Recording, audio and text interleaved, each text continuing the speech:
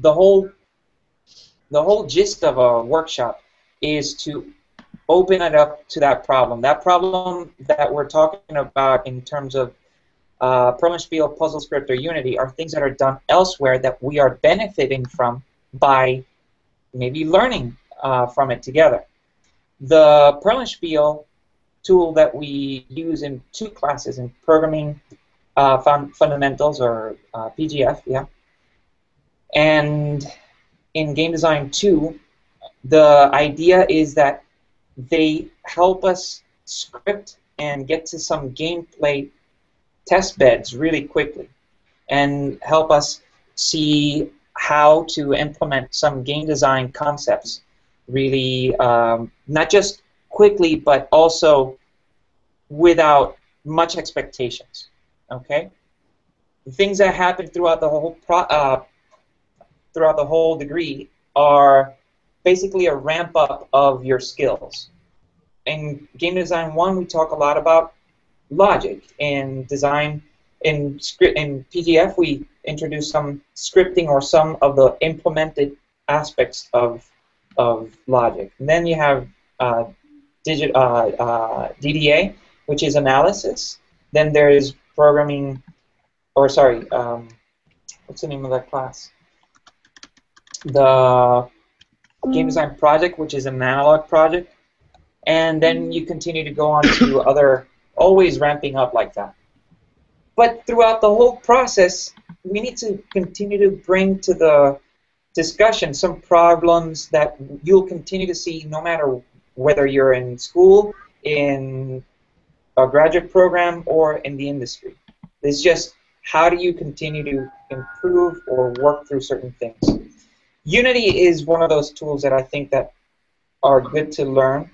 And I haven't really done my part of the deal in keeping up with it, even though I've worked on games that use it. I haven't myself picked it up as something for my own, I guess, games or my own prototypes. So I've been doing that in the last 2 weeks, to be very specific, and it's very cool. I really like it. I think it's alongside UDK, CryEngine, it's one of those tools that is going to be really cool. Maybe the topic that I'm thinking of for next week's workshop is a little bit of this entrepreneurial side of what to do, how to set up a business. I'm not a business person at all, but I've had to make a business just so that I can protect myself. But at the same time, I think of tools in game design environments, or what's the best, what is it, the ecosystems that can assist a business as well. So you have to set up your business to, if you are going that route, in the self-entrepreneurial route, so that you can gain the tools that will assist the business, so that the business can assist the tools that you buy, so that you don't necessarily waste your income or your. So it's also not just a hobby, right? The games that we are working on are definitely not in the scope, and this is my personal work, of wanting to derive an income. I already have an income doing games. But it's also not a hobby because we're using it to definitely contribute to the industry as well. So anyways, that's on a much more personal side of things, and I don't want that personal side to influence here. However, the lessons that I've picked up while doing that are things that I'm sure you guys are going to benefit from at some point, or at least give you an idea for you to do it better than we do it. It's always, improve, and you know how they say recycle, reuse. Oh, okay, So yeah. share is basically share the lesson, share the love. Oh, okay. Now, why Unity? Unity's got a number of things that are really useful. First, Unity is sort of like It's good at all, not excellent, not perfect, but it's good. It's been really good at, and what our programming manager, a program manager, Lee Wood says, it's not that it's good at any one specific type of game, but it's good at the interfaces that it uses to make games. So Unity uses C#. It uses JavaScript. It uses its own Boo scripting language. So you have different flavors of a scripting environment that best suits you. It's cross-platform. You can use it to deploy on Mac, on PC. I don't know that it's. I think it can also. It also has a Linux web player, but it's for many platforms. It's also not so advanced that you're only going to target one specific platform. So the lack of the advances in technology are, in a way, in my opinion, I'm not an expert programmer, although I can program to save my life, not really to save many people's lives. I can save my life with the programming that I do, but I can't save a company. So that's the way that I look at it. It's not so advanced that any one person is going to create something for the to bring the industry to a new level. But it is versatile enough that the small team and the large team will be able to compete in the same space. So in a way, that versatility and that good at many things, good at this, at adhering to interface standards of other tools in one environment, in one ecosystem, it's almost as if it pulls at your entrepreneurial skills. GameMaker, for instance, is a tool that is very good for prototyping and making games, and it also publishes, and it's also considerably economical, okay? But it's almost like locked into the GameMaker only game element side of things. Michael here is I've seen the work that he was showing me earlier today, which is excellent. It really is an advanced level of the projects that I'm used to seeing in Game Design 1, for instance, but also an advanced level of RPG Maker. He is also participating in game jams, and there's a big one coming up. Tell us a little bit about that one, Michael. The following one is called the Global Game Jam. It's the 26th or the 27th, if I believe. It's a whole weekend. Game Jam where you have a lot of developers come to develop a game in 48 hours. It's an event that goes on a global scale. It goes through from Puerto Rico to California, United States, everywhere. A lot of people can just participate, and right now, instead of participating like I was doing last year, now I'm one of the coordinators of the events. It's quite one of the events that I actually recommend people to participate, to acquire experience. Not only that, a lot of people use it to network with other developers. It surprised me when I first did my first game jam, and I met somebody who works at Konami, also works with John Romero. So I actually encourage people to go to the game jams, especially the global game jam that's coming up right now. That's absolutely. Actually, a while back, we unfortunately the event coordinator, Susan Gold, she's the one that started it for the IGDA. Used to be a teacher here. She's now moved on to Boston University. Boston University, I think. Yeah, and she's a great contact, and so she's part of the alma mater here, and game jams. I can't speak enough about them, especially at the undergrad level, how important it is to network. Any networking opportunity that you get, Twitter, Facebook, LinkedIn, is good if you are ready to manage it. If you're not ready to manage it, at least observe it. Observe it. Sorry, and look at it from a community perspective. What is going on with the community there that I can benefit from?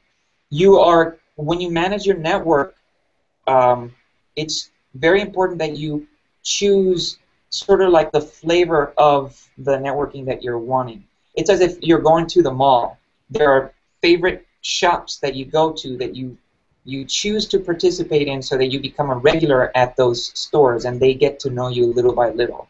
Or a coffee shop, or a place that serves hot cocoa, like here, Mark Dyer has brought for me to smell. Hey, and there's Ricardo Aguilo. There's the camera's right here.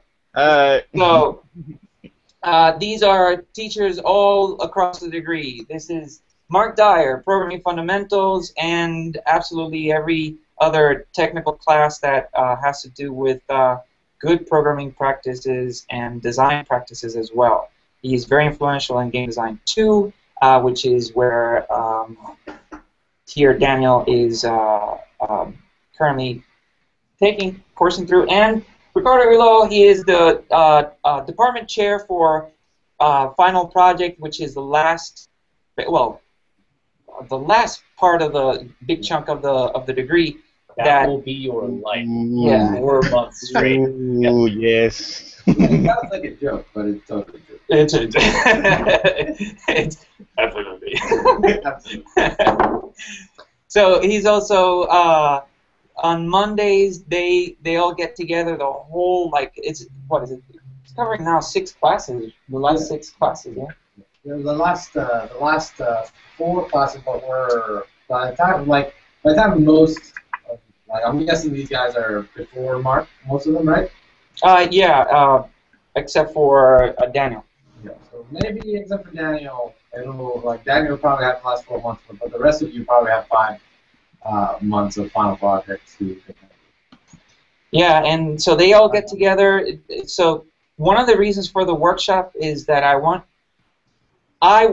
you all to know while I'm here that I'm not the person heading this. I'm just the person pushing the buttons for this to show up.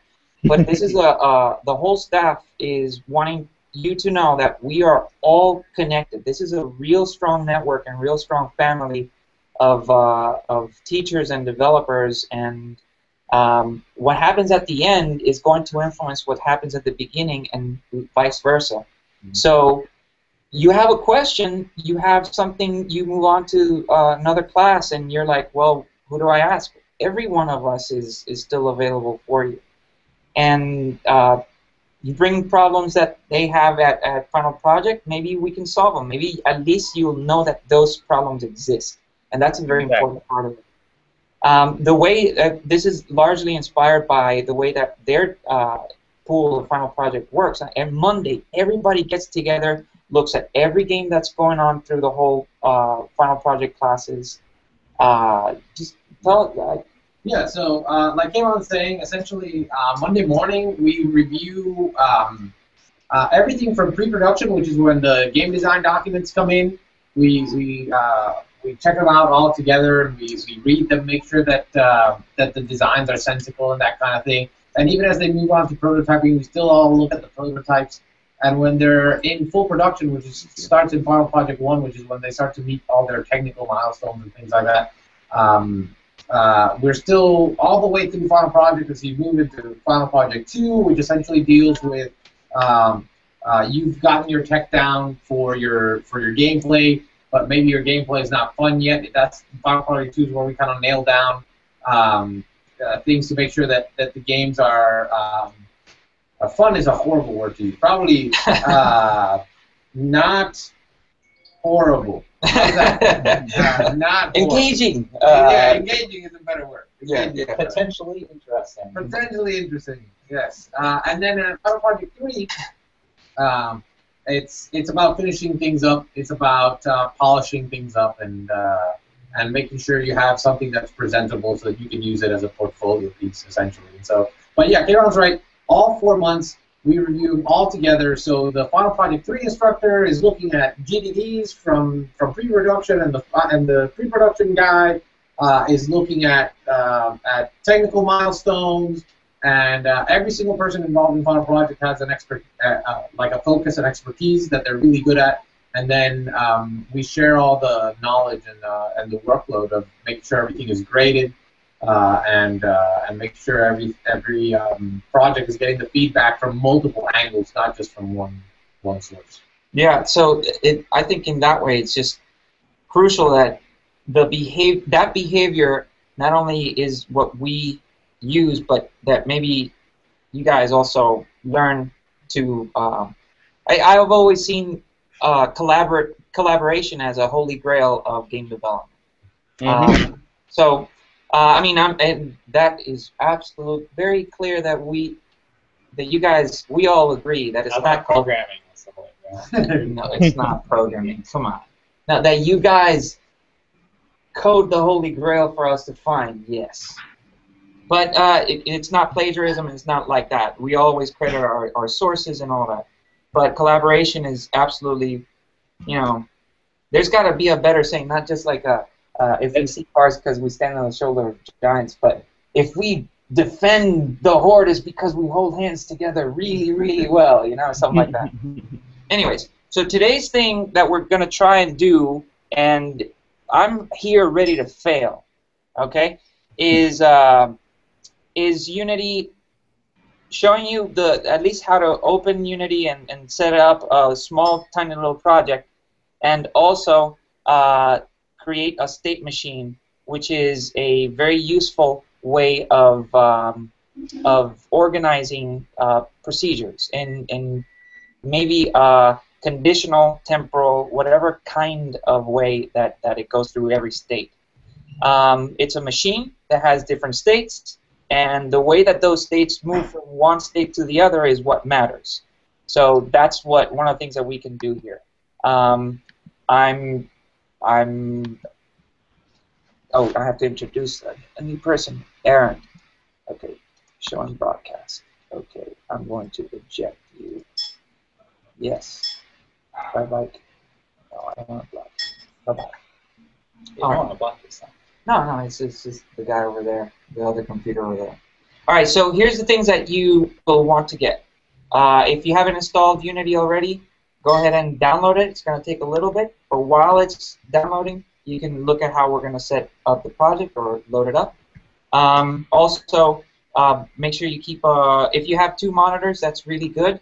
If you're working on the Mac side, or also Windows has a multiple desktop type workflow, try and set that up. Because you're going to have, this is a multi-environment ecosystem. You're going to have the coding side, which is what shows you the script, and the IDE for the scene, or where you're going to be having all the game pieces, right? Mm-hmm. So, how many of you have that already? Have Unity installed? I have it on my Mac partition, and I'm on my Windows partition at the moment. Okay. So I had to re-download, but I'm okay. If you have to go over to the other side and come back, go ahead and do so, because it's this will all be recorded for however long Google keeps us here, and then and we're gonna get kicked out or whatever. But this is going until 10 p.m. tonight, so. Okay, so I'll just change partitions and start from there. No worries. Yeah, you'll see. Okay. I'll review anything you need real quick. All right. So I'll just come back using the link that was given to me in the email, correct? Yeah. Okay. All right. I'm going back to the Mac partition. I'll see you guys. Okay. So, Mark, do you want to talk a little bit about state machines? Or? Yeah. How do I get to the drawing tool in here? It's one of the apps here. You know which one it is. It's probably here on the more Scoot and Doodle. That sounds like a game. What you were talking about the Found the drive, like under the little drive icon, is the triangle. Right, yeah.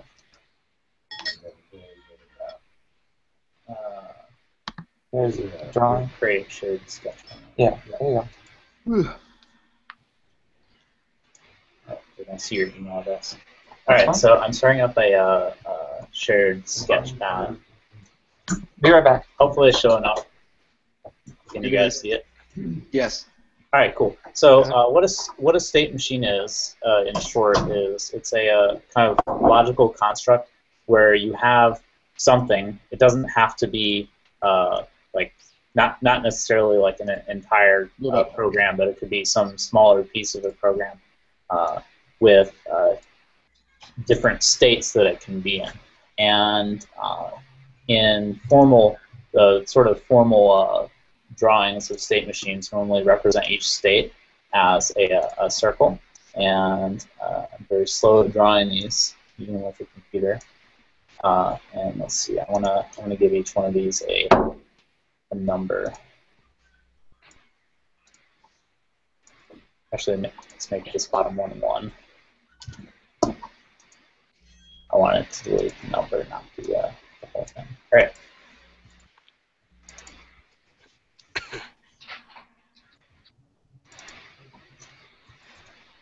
And each state will also have a transition. Let me make these numbers bigger.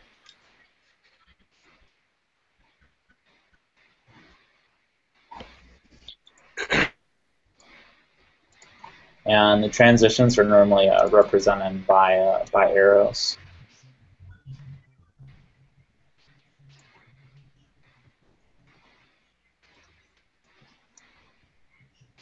So this would be an example of a state machine. None of the transitions have names for this, but I'm gonna convert this into an example for something that hopefully kind of makes sense. So let's say this is a state machine for a player in a fighting game, and the default state standing is going to be here. So standing is state 1, and state 2 is going to be in the air, so jumping. So the two transitions then are jump and fall. So jumping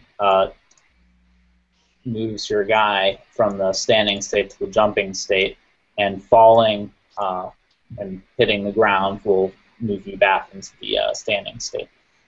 This is kind of abstracted a little bit because in a regular game there's going to be a whole bunch of, there's a different state for going up, being at the peak, and then coming down, because in a fighting game there might be different animations and effects for those. But this is a very abstract representation of that. So these other states over here, this transition is going to be get punched.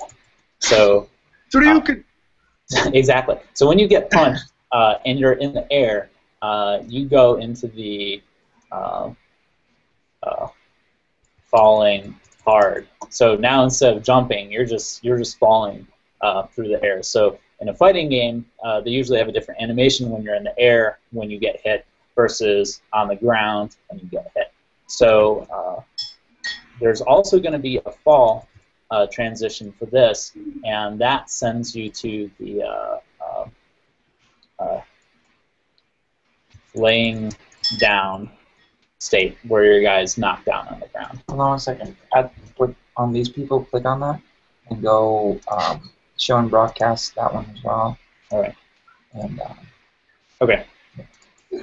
And So this get punched transition is also going to be used for standing to laying down, assuming your guy gets knocked down in one punch. Again, like in an actual fighting game, the state machine is going to be a lot more complicated. And stand up is the transition that takes you from laying down to standing. Now, one important thing to notice about this is this jump action that the player can do. There's no jump transition for any of the other states, so you're only allowed to jump when you're in the standing state. And that seems obvious from a design perspective, but it can be helpful to represent it as a state machine, because now you know when you program the state machine that you're not allowed to switch into the jumping state from anywhere except from the standing state so far. And so these are the two kind of user-controlled states, and getting punched will send you over to the other half of the state machine, and you just need to wait it out for you to fall and then stand up, and then you can do user actions again. So when you have state machines like this, and this is a very simple one, if there is a game where, actually, let's add one for punching. So we'll have a punching state over here too, and I'll just call it state 5.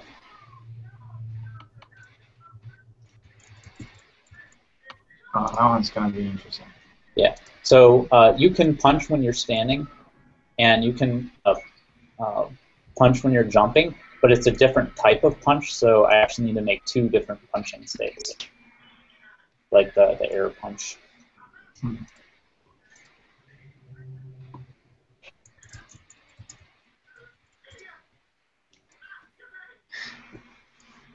And and you'll notice that the state machine starts getting really complicated when you start adding more stuff. So when you're in the air and you're air punching, depending on how long that punch lasts, you might fall and hit the ground before the punch is over, or it may end and you're just remain in a jumping state. And on top of that, I'm not going to draw these other transitions because it's going to make this really messy. But even while you're punching, you might get punched. Like if your punch is shorter than the other guy's, or the other guy's under you, so he's like punching you in the gut and you just whiff over his head. So both of these states are going to need to point over to there. And you can kind of solve this complexity problem by layering state machines inside each other. And what I mean by that is I could possibly draw a circle around all of these at once, and then say no matter what state the player is in, if they get punched, they're going into one of the I got hit states. And I think I've already hit the cap of my ability in this drawing program to draw stuff.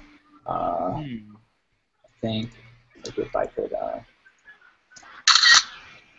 yeah, I don't know how to get this to turn off the background color.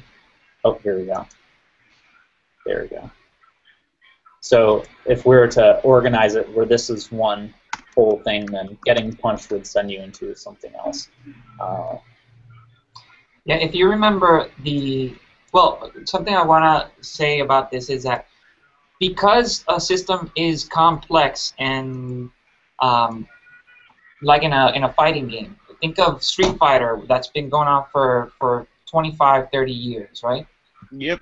Every single one of those actions, for every single one of those characters, in a way, there is a fully complicated system that can be outlined in a state machine way. That can be in a diagram that can be interconnected to represent each one of those players. So for Chun-Li, maybe the punch doesn't come into effect. It only her kicks only come into effect when she is in the air. Same thing goes for every single special move, and that though you may not design it that way or draw it out, it doesn't mean that it isn't going to get coded with that level of complexity. In other words, get used to thinking like this, because it will be coded even more specifically than what you may be thinking.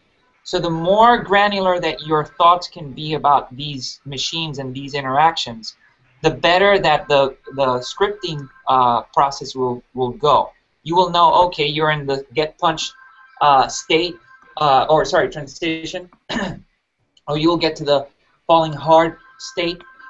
These are, throughout development, they become code names and things that are addressed very specifically. You do not confuse getting shot in the head with getting shot in the arms. You don't confuse trading in money from getting money out of the bank, or selling, or losing money when you drop it or something like that. Those are very specific labels that you use, and this is where they begin. So one other thing to keep in mind with a state machine like this, the transitions are meant to encode something that's an instantaneous transition between two states.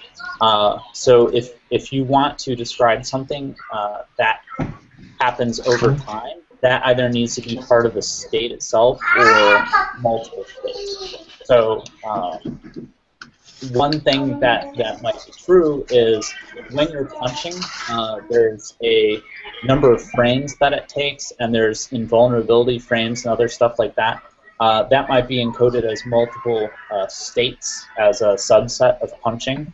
So the punching state may have its own little state machine, which is like, here's the startup, and then here's the actual part where the damage is being dealt, and then there's a portion of time when you can cancel out of it and other moves. Fighting games are so complicated. You're great. I love it. Everything, and people spend a lot of time creating engines to kind of handle a lot of that stuff, and there's this whole vocabulary of all the different ways that things interact, and people kind of expect that stuff now. It's what gives fighting games their modern feel. And if you go play an old one, especially a bad old one, they don't have this sort of stuff, this sort of like transitions and states that people expect them to have. But you can also see how the fighting games that we have today, the reason why I think in a way they're worth to continue to develop is because the systems are so large and so complicated already that there's a lot of worth in the transitions that exist within them. Think about games that, like Street Fighter, that are incredibly well-established franchises, but think about all the wealth of interactions that exist inside that game alone. That's over 30 years. How many different characters have different interactions, different weighted systems, different balancing tipping points, mechanics that are applied to the same type of move in this level versus this other level? Think about a game that, can you give me an example? I'm thinking of an example right now, but of another game that has an incredible large list of these small types of interactions. Dead or Alive 5 or Killer Instinct? Okay. Killer Instinct. Okay. Outside of the fighting game, give me another one. Any sort of FPS, there's like reloading animations, there's like throwing grenade animations, there's like anything like that, right? Isn't that the same thing? Like throwing a grenade and reloading, aren't those the same kind of states as like falling and jumping and stuff? Yeah, those are very calculated states, or you can translate this into a flowchart, but the flowchart is more about how the whole game happens, not necessarily what a state that a particular actor inherits, right? So. Oh, okay, I see what you're saying. These are states for maybe it could be applied to.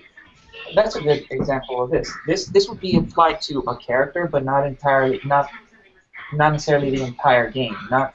So this one's an example of a character, but you can describe an entire game in the format of a state machine. For example, most games have a splash screen at the beginning, then a main menu, and then from the main menu there's a loading screen, and then the game itself. So that's already 4 different states, and nothing interesting has happened unless you really enjoy main menus. In fact, actually, they use state machines for game transitions, like the pause screen, gameplay screen, or the gameplay moment of the game, and all that. Have always used. So one thing that's really useful for is if you know for certain that when you go into a particular state, something needs to happen, like you need to clear the screen or like load resources or whatever. It's really easy to put that stuff into a formal state machine because it gives you all of the exact points where you would want to hook that stuff into, typically.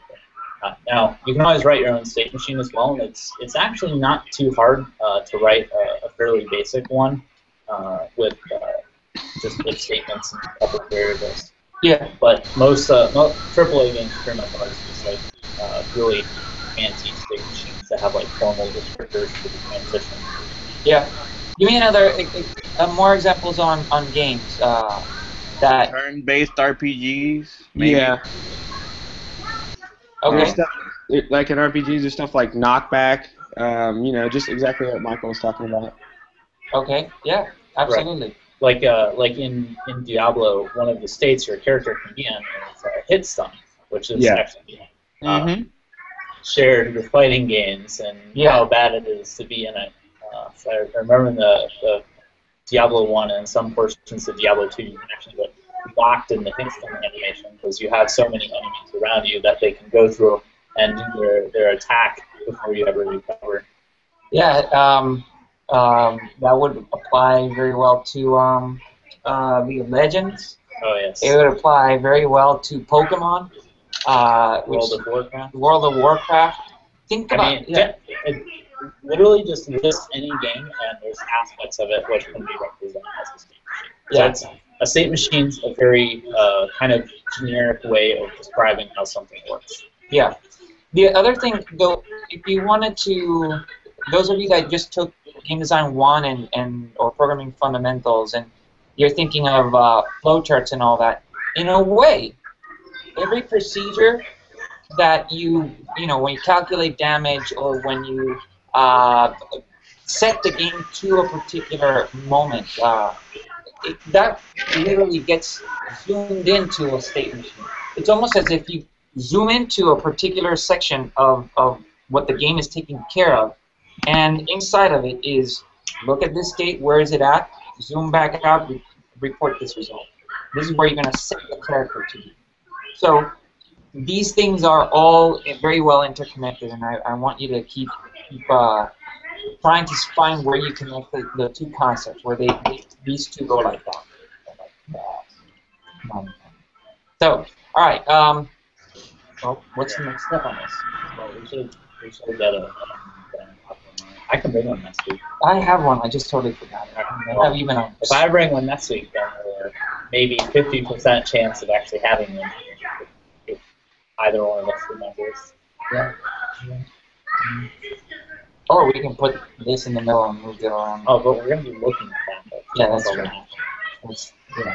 Sorry guys, that has nothing to do with state machine. It's just us being forgetful. Our state machine is not operating very well. Alright, so we're both in the forgetful state.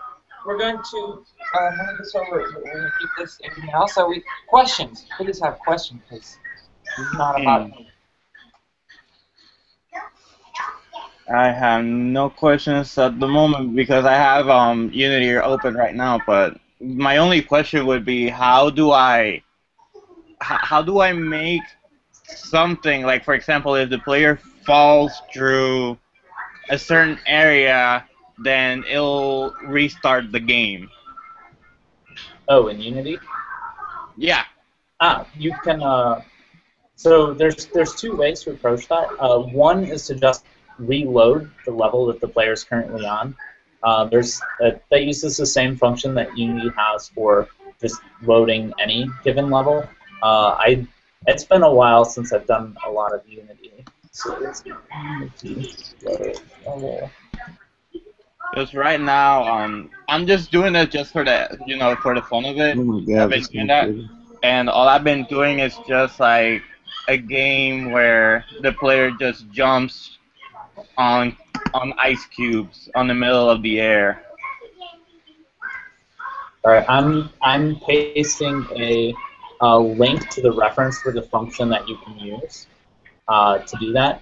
Just reload the level that you want to restart, and it should do that. The other approach is to write some code that will change the state of everything in the level back to the way that you want it to be for starting.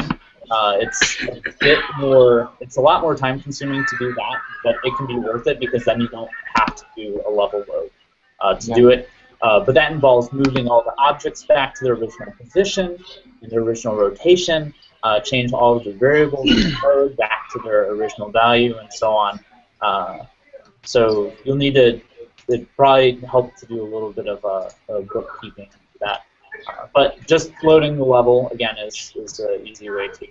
Yeah, all I want is just like load the current level where the player is actually in, you know. Yeah, so application at low levels is probably what you want to do. Oh, okay, yeah. Quick results, it'll work, I think. Alright, let me just... I'm opening Safari, I don't want Safari right now. So one other word about state machines.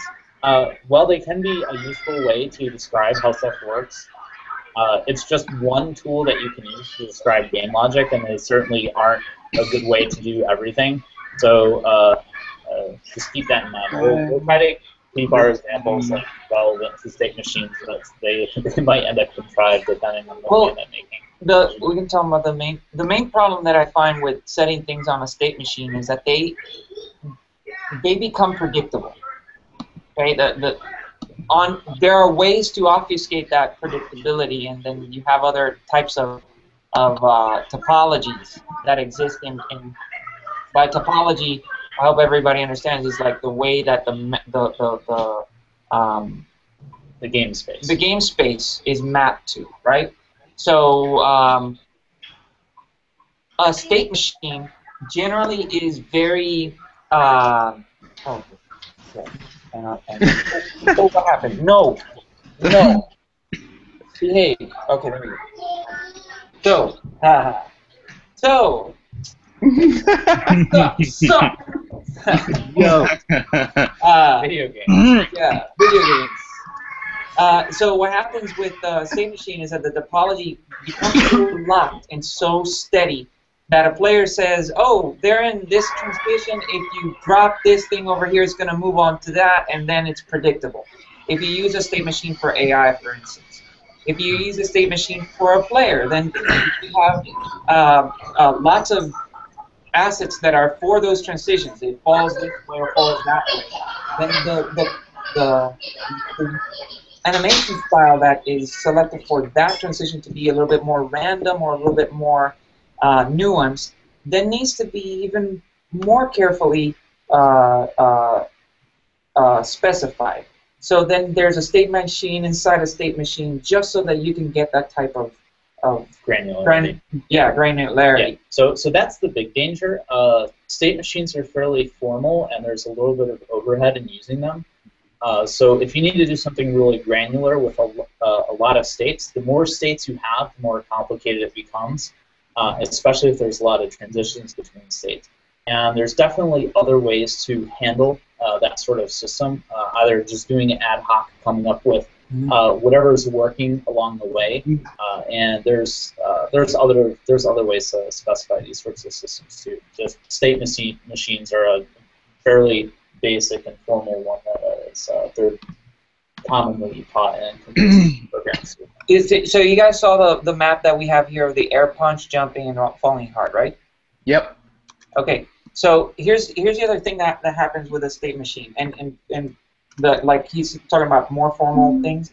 You got to remember, this is, I think Chris Hecker is the one that kind of mentioned this. He was doing a rant on how certain consoles don't have better processing than others, or multi-threaded environments. This is just technical jargon, whatever. How they're not necessarily better for gameplay. And the reason he says, and I'm remembering this, and this is just maybe the way that I internalized it, is that games, if you think about this, games are all about specific cases. They're all about what is the player doing now, do something about that. They're always, if you see a physics system, for instance, something that is usually handled by physics, right? All of the physics simulations that the system can produce for the game. Sometimes that physics might interfere with the result that you as the designer really want out of the situation. So maybe a physics simulation will return this state in which the warthog on Halo will just literally blow up in pieces, right? But that's not quote unquote fun. That's not what we want. We want it to jump and just do this and hop instead of like flip all over the place. So the game code has to go in there and interrupt that very specific moment. And you start creating specific moments after specific moments after specific moments. And by the time that you have the entire system at the end, it's such a kerfuffle of connections. And having a topology like this is really not going to help you. You're going to need to go into every single one of those moments and interrupt it there, and interrupt it over here, and interrupt it over there. So, do you understand where I'm going with that? Yeah. So, an example, not just to use Halo, but and I'm sure that you have some experience on that in sports games. In sports games, you may have forever. What was the new edition? So here's a specific example from my time at EA. So in the Tiger Woods game, when you're playing through rounds, there's a certain number of states that the game is in. Just like when you're inside a course, completely throwing away all the like menu and loading stuff. So the state you're probably in most of the time is standing there at the tee, getting ready to swing, and that state. You exit that state by starting the backswing, and that starts another state, which is the currently swinging, and during that state you can't switch to club sense. And when you make contact with the ball, it switches to just the simulation mode where it's simulating the physics of the ball flying through the air. And the player has some additional controls in there, like the majestic, godlike powers of blowing the ball to the left and to the right while it's in flight, or adding or removing spin, or whatever stuff is listed on the back of the box. Because that's pretty much that's the new stuff that you can design other than UI on a golfing game. I'm probably shortchanging the designers there, but that's one of the things that's easy to see. It's like, oh, this isn't quite like regular golf, because the real Tiger Woods does not have those godlike powers to add and remove velocities to the ball after he's hit it. It's all in the impact. But anyway, so you have the adjusting your club and angle and so on. You have the actual swing itself, and then you have while the ball is in the air. And when the ball stops, there's another state where it does like a little camera sweep. It's like, oh, look how bad your shot was, or how good your shot was. And when that's done, or if the player hits a button, it goes back to the player ready to swing state for whichever player it is. And it's useful to separate that into states because it makes it very clear what sort of controls the player is allowed to use in each of those states. And the way that a state works internally doesn't need to be another state machine, although it could. For example, when you start your backswing, you could separate that into two different states, the backswing and then the foreswing, if you wanted to. That's only two states, and you could write that without making a formal state machine pretty easily. It's just like, if you're in this state, then do that. Otherwise, do this, and allow I'm making this motion, the thumbstick to be used throughout that whole process, and we're just looking at the numbers coming out of the controller and using that to do whatever game stuff and eventually start the impact and the flight of the ball. And so there's at least 4 states and potentially many substates of those 4 states. Yeah, there's still gotta be like, what if the player cancels a motion, right? Yeah. Oh yeah, that's another good one. If you start your backswing and then you push the stick back up to center, but you don't push it past, and then you just let go, it'll actually detect that and go back to the player ready state. Now, if you do that in an actual game of golf, you have to hit the ball, or else it costs you a stroke anyways. But the video game isn't realistic, so it lets you do that. Even though you now have access to the entire PGF rules of playing golf, including the funny ones, like what happens if your ball lands on a mushroom. I think you're allowed to clear the mushroom, but maybe you have to tee off of the mushroom. I don't remember. Really? Yeah, there's rules specifically, like if you land on or under leaves, are you allowed to clear the leaves without disturbing your ball? Or if you land in a fork of a branch, are you allowed to take your golf club and hit it out of the tree? Or do you Are these real rules? Huh? Are these real rules in like actual golf? Yeah, the PGA, they have rules for all of these situations because they've come up at some time or That another. sounds crazy. Yeah. So the way these rules show up is once upon a time something has happened and no one knew what to do, so they decide and they put it in the rule book, and that's why rule books get longer and longer every year because more crazy stuff always happens. Yeah.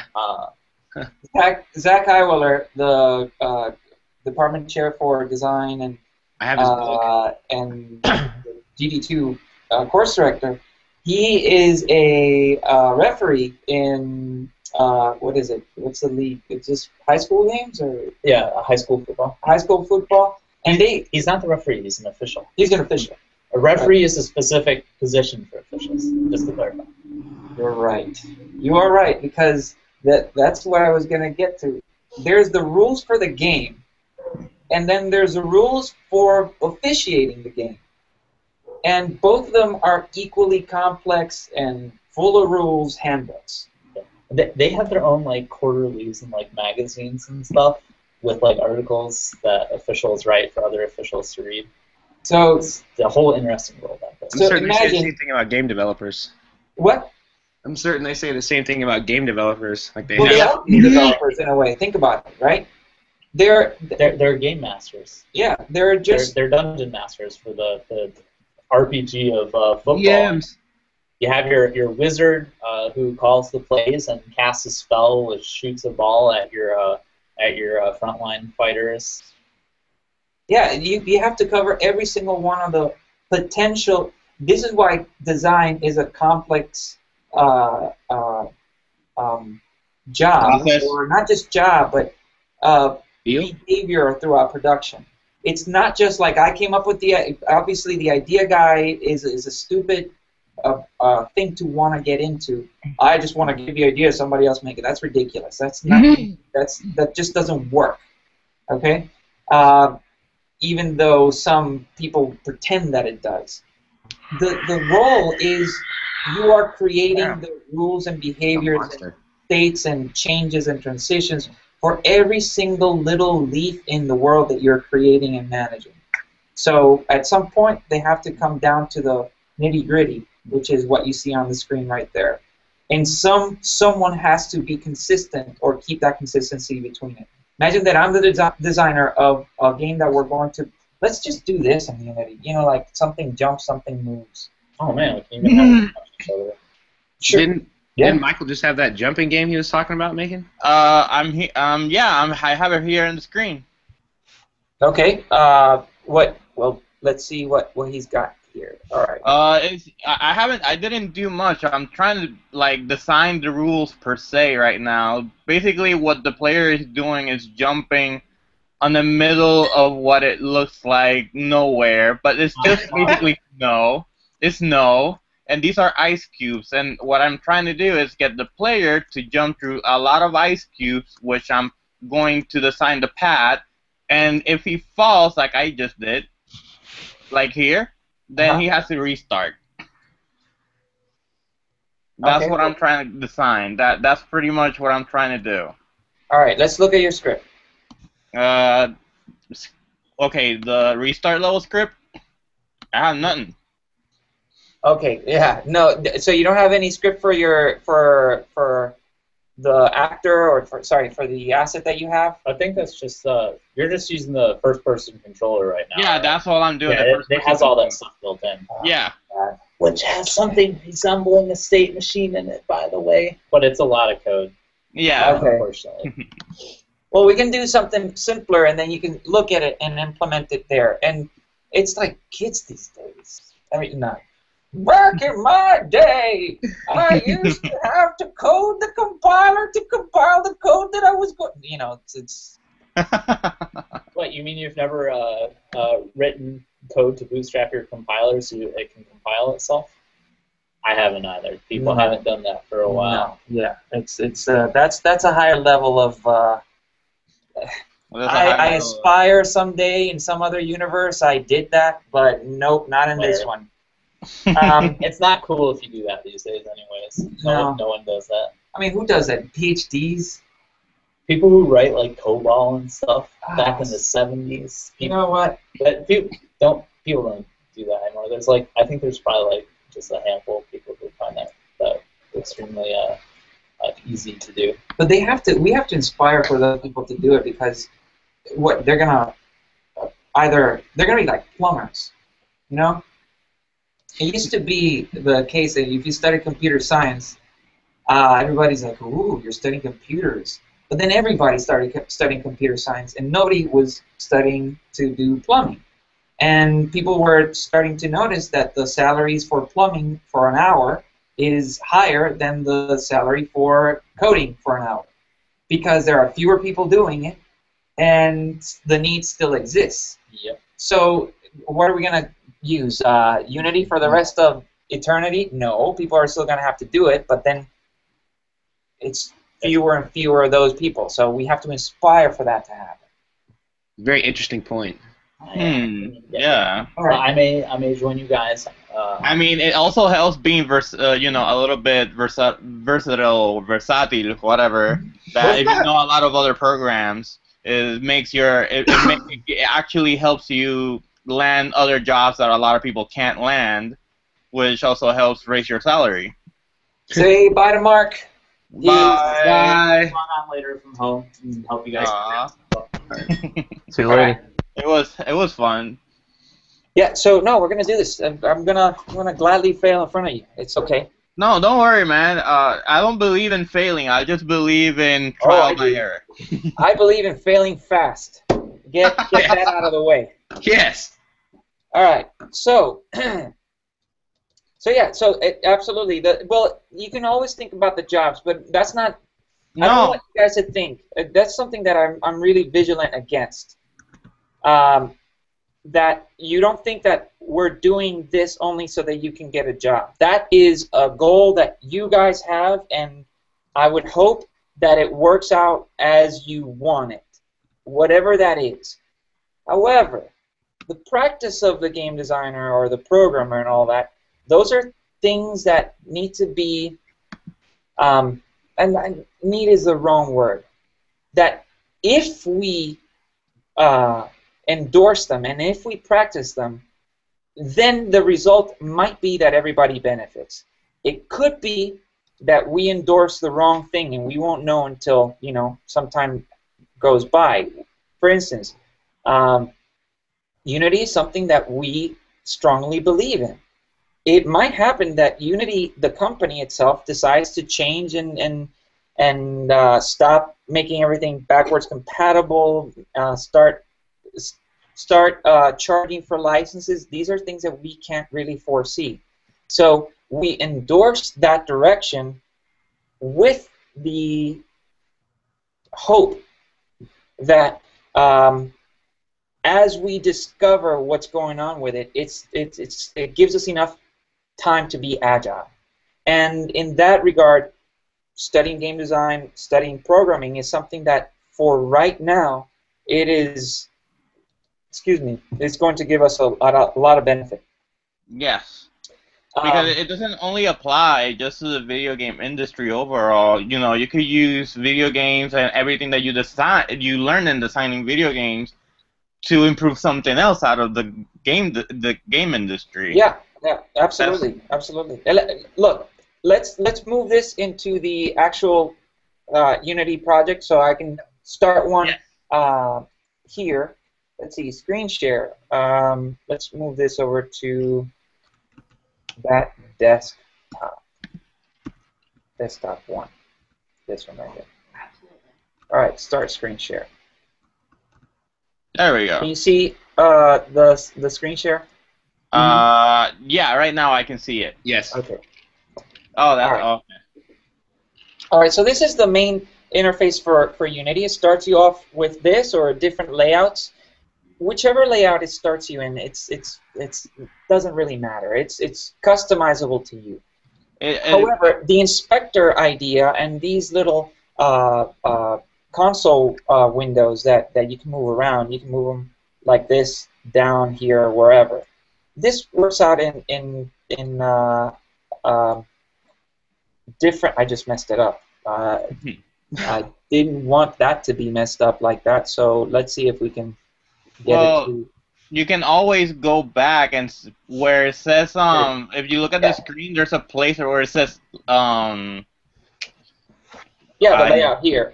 Yeah, layout, and just change wherever you want, and it'll just rearrange by your to your liking. Yeah.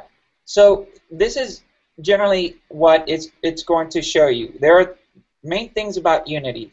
First, the scene. The scene is where you drop your objects, your game objects. Okay. Unity has a welcome to Unity thing. I never take it off because I haven't needed to take it off because there's still things that I haven't even gone through. All the video tutorials, Unity basics.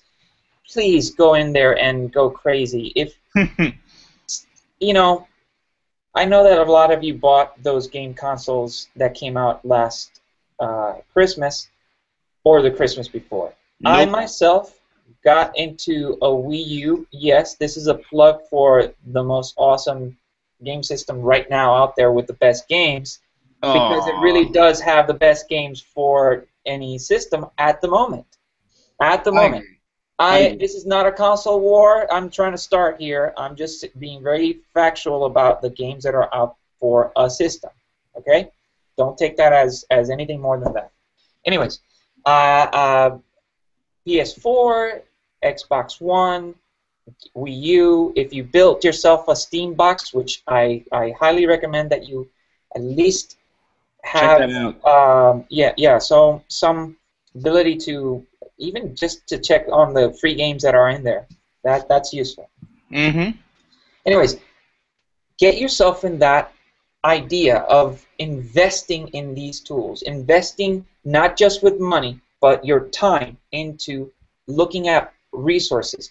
I cannot stress enough that if you really truly want to be landing the opportunities you set for yourself, the goals that you have set for yourself, and after you graduate, the only way through that or out of that is through more work. And that means more prototypes, more games, more tutorials completed.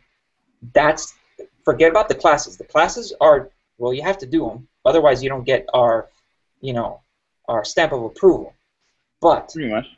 If you want your own stamp of approval for your own goals after that, that is going to require, it's not called hard work, it's just called work. Okay? It's like looking for a job. Looking for a job is also a job. Yeah, exactly. It's work. Anyways, let's look at what that inspector and hierarchy does. The project has Unity has this thing where you have all the assets, everything that's in Unity, every single thing that's in Unity is going to be stored inside these assets. And that's a folder inside the folder that you create when you create your new game or new project. Okay? It has a main camera. If you want to focus on anything, you press F and it'll focus on that thing. I recommend that you have a mouse. The trackpad is not necessarily, Unity's not made for a trackpad. And that way, Maya is not made for a trackpad. And that way, 3D Studio Max is not made for a trackpad. It's mostly mouse, so that you can have all three buttons working at the same time. Anyways.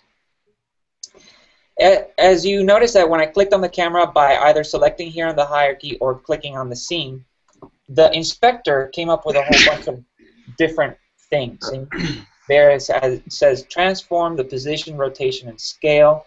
That's a matrix. You're going to have, if you've already taken the math class, you know that the matrices are extremely important. The camera comes with different components that, like the GUI layer, the flare layer, audio listener, and all these other things that you use for where the camera is set up, how it's set up, etc. Now, let's put something in the world so that we have that thing that we're going to control. And for now, we're going to create a flat surface. Okay? And the flat surface is going to be put right in the middle of the world, and we need to see it. In order to see it, let's see where the camera is looking at. And that's the frustum. If you look around, see, that's called the camera frustum. That's what the camera is looking at. The near clipping plane and the far clipping plane. Anything beyond that cube, that rectangle on the back, is just not where the camera is able to see. So if we rotate this object here and move it past where the camera can see it, the camera won't see it. It's just not going to be in the camera view. Let's show this. See that little camera preview? Yes. Okay. Well, let's move the object. I want to keep the camera preview on the scene. How do I do that? Okay, if you want, you can put the layers like I do. I have it on, I think, 2x3. Yeah, 2x3, and it has the game camera and the scene camera, and you can see both. There it is. Thank you. Perfect. Move the assets down to there. And if you... Okay. All right. Proving that we can customize this very well. Click on camera, press F, we're in there. And the camera preview down here, it's just too large. It's weird. Anyways, we click on this object, and so notice how we move it around here. It's changing like that, right? You see that? Yep. As I'm moving the object. So if I move it off into the distance, look at what's going to happen. All of a sudden, it's past the clipping range. And it's no longer seen. See that? Yeah. Or if it's there, it's still... It's still there. It's just out of the camera's view.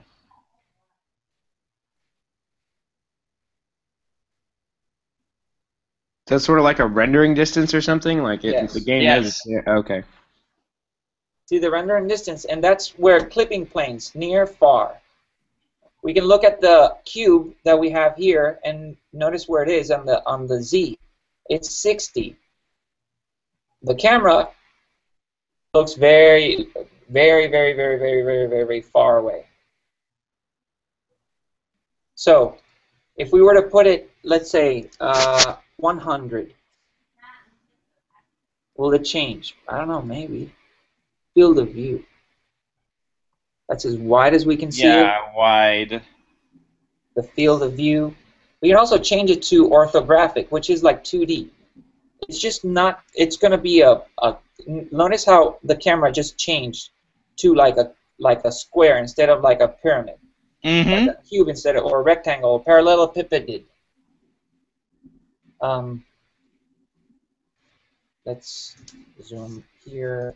Isn't that one of the new things that they added for the 2D support? No, this has always been like that. It's just...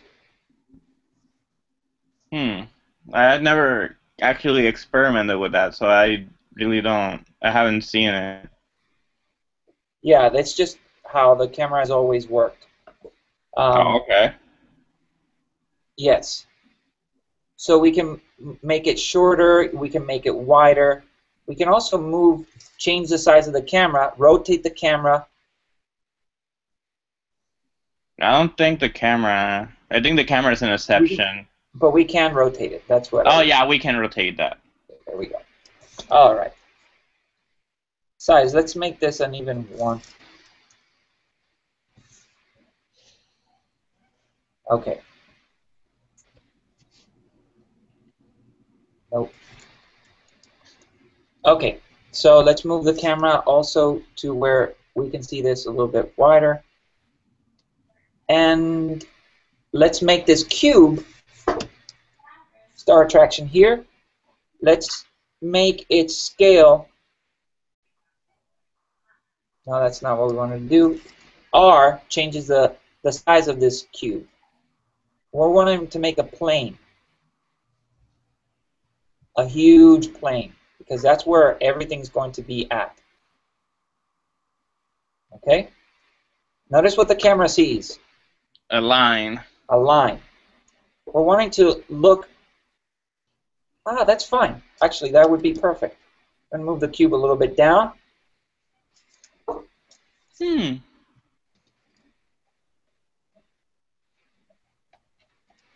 This looks supremely frustrating. I could see like misclicking or something like that, just changing completely what you have. No, this is I find that this is where it gets to be like really fun. Like The best? Yeah, because this is where you're setting up all the little details of how the game works. And in that way, it's, I don't know, I find it like exhilarating. I don't want. See, if I move the object closer to the camera, it doesn't really make it bigger because it's not perspective, it's orthographic. If I made it perspective, now let's look at the camera. See? If I move this closer to the camera, see? It's making it larger and bigger. But if we move back to perspective or orthographic, still the same flat line. Okay, now that we have an object, we know where the camera is at, and now we know where the plane is at. Let's make an object on top of that. Let's make our let's make a capsule. All right, a capsule was made outside of where the camera can look at it. And we're going to move it so that it's near where the camera can see. Let's see where the camera is.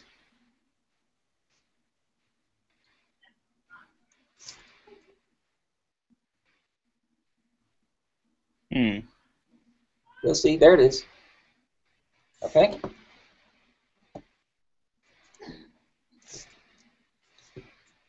And we're going to make that capsule a little bit smaller.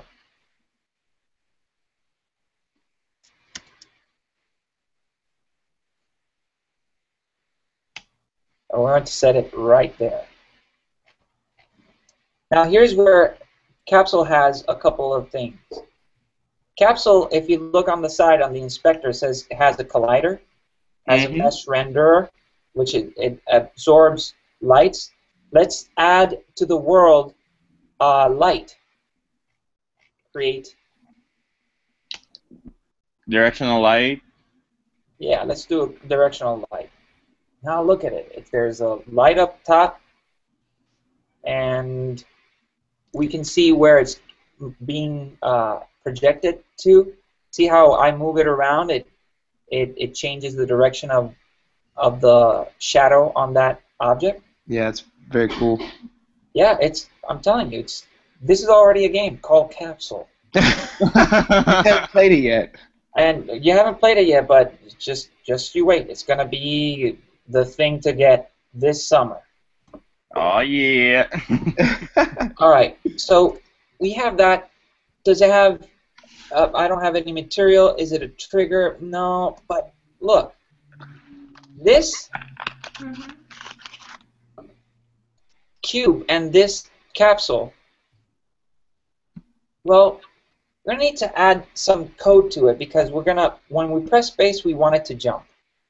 Okay? And this is where we go to add a component. The capsule's already there, and we can come here and rotate and do whatever we want. Freestyle. Yeah, or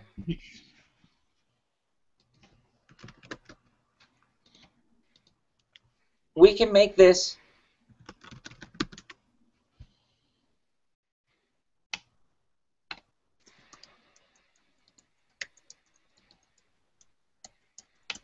hold on.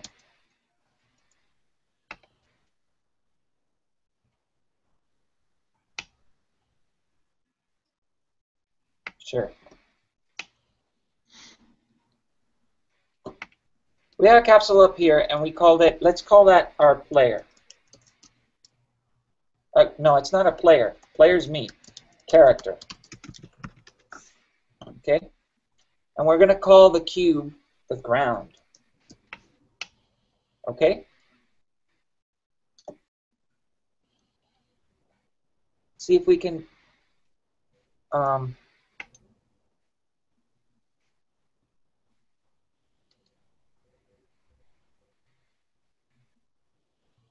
I want to make a prefab.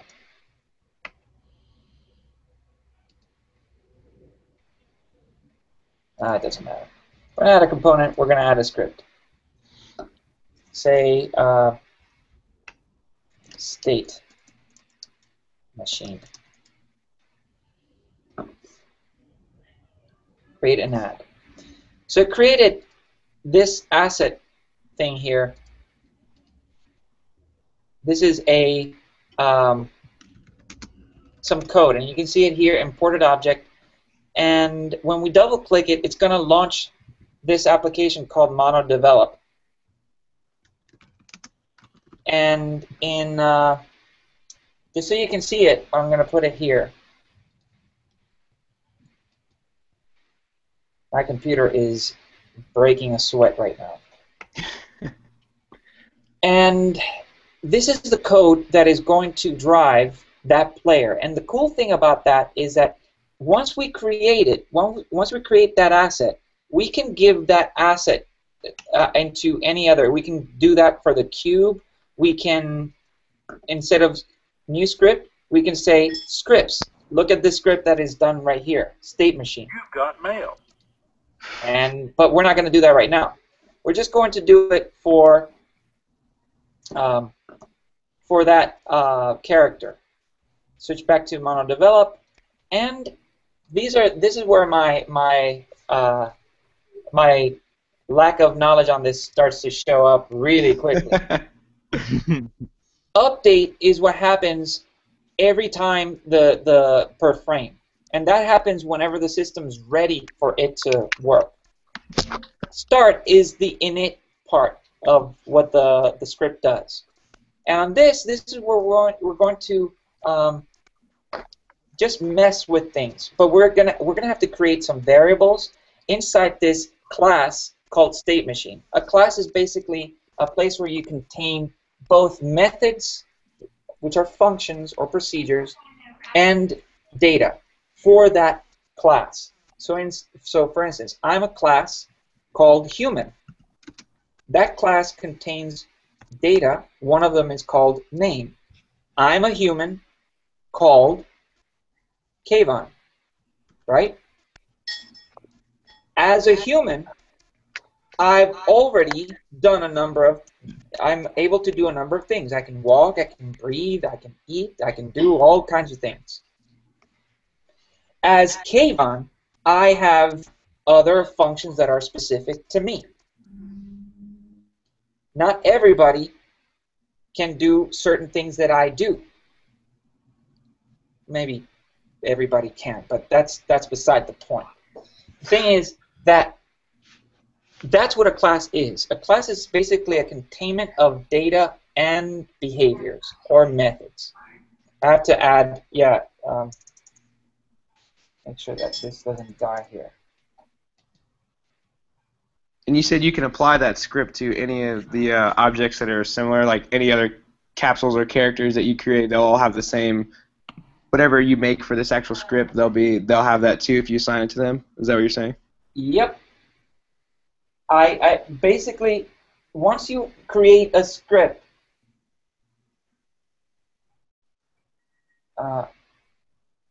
that's JavaScript, correct? This is C#. Okay. I'm gonna do a new scene, whatever. Hold on a second. C#.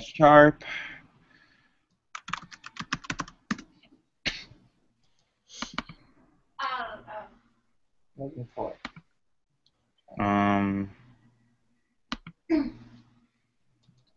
The screen share is better.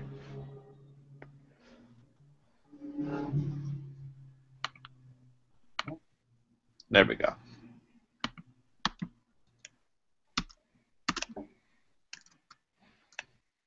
Is mono development, does it come with Unity?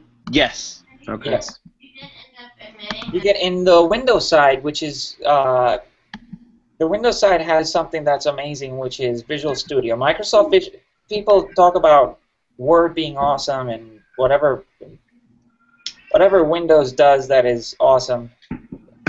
Basically, Microsoft does one thing that is better than everybody else, and it is amazing. And it's Visual Studio. Visual Studio is the environment in which you code, and it's so far beyond anything you can get that I highly recommend that you get into it. I installed it on my Windows partition, so and with that I also installed the Ruby plugin so I can practice in there. It's pretty awesome. Yeah. So here's what we're gonna do. We're going to let me take a look at something. I had something here, which is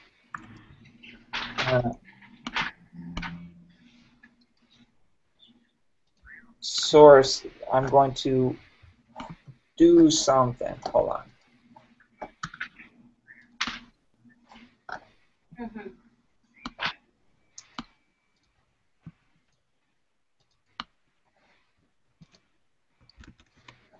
going to send it to me. Hold on one moment.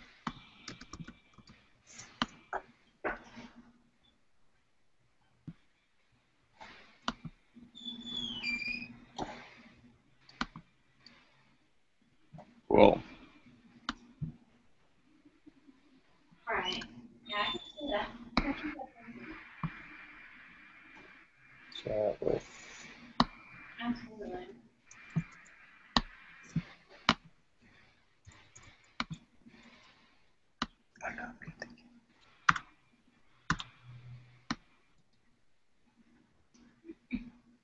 Oh, yeah. Oh, this is giving me an idea.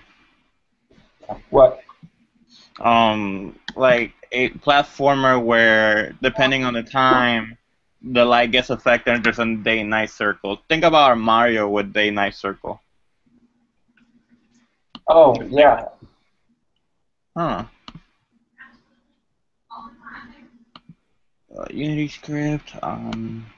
Okay, so this is something that we're going to do. We're going to create this behavior to have a number of things. We're going to check for time, and we're going to say, yeah, let's actually, on update, why don't we rotate the light?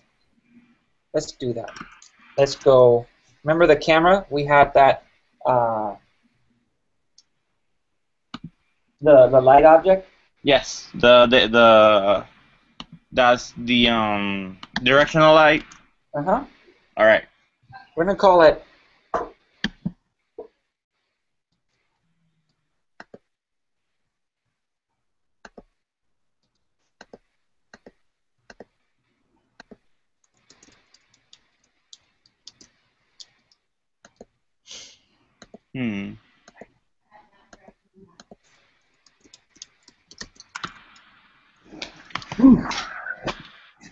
the cube is going to be ground. The directional light's going to be called light, sun.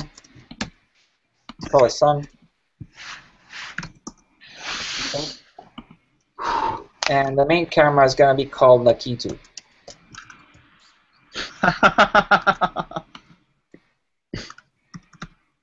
Okay. So sun's going to be doing that. Let's see if we can get it to rotate. The way that we find things on Unity for objects in code is the following way.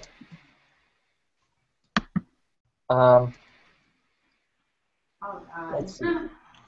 I found, I'm not so sure, but I found, I think, a forum right now that it has day and night cycle.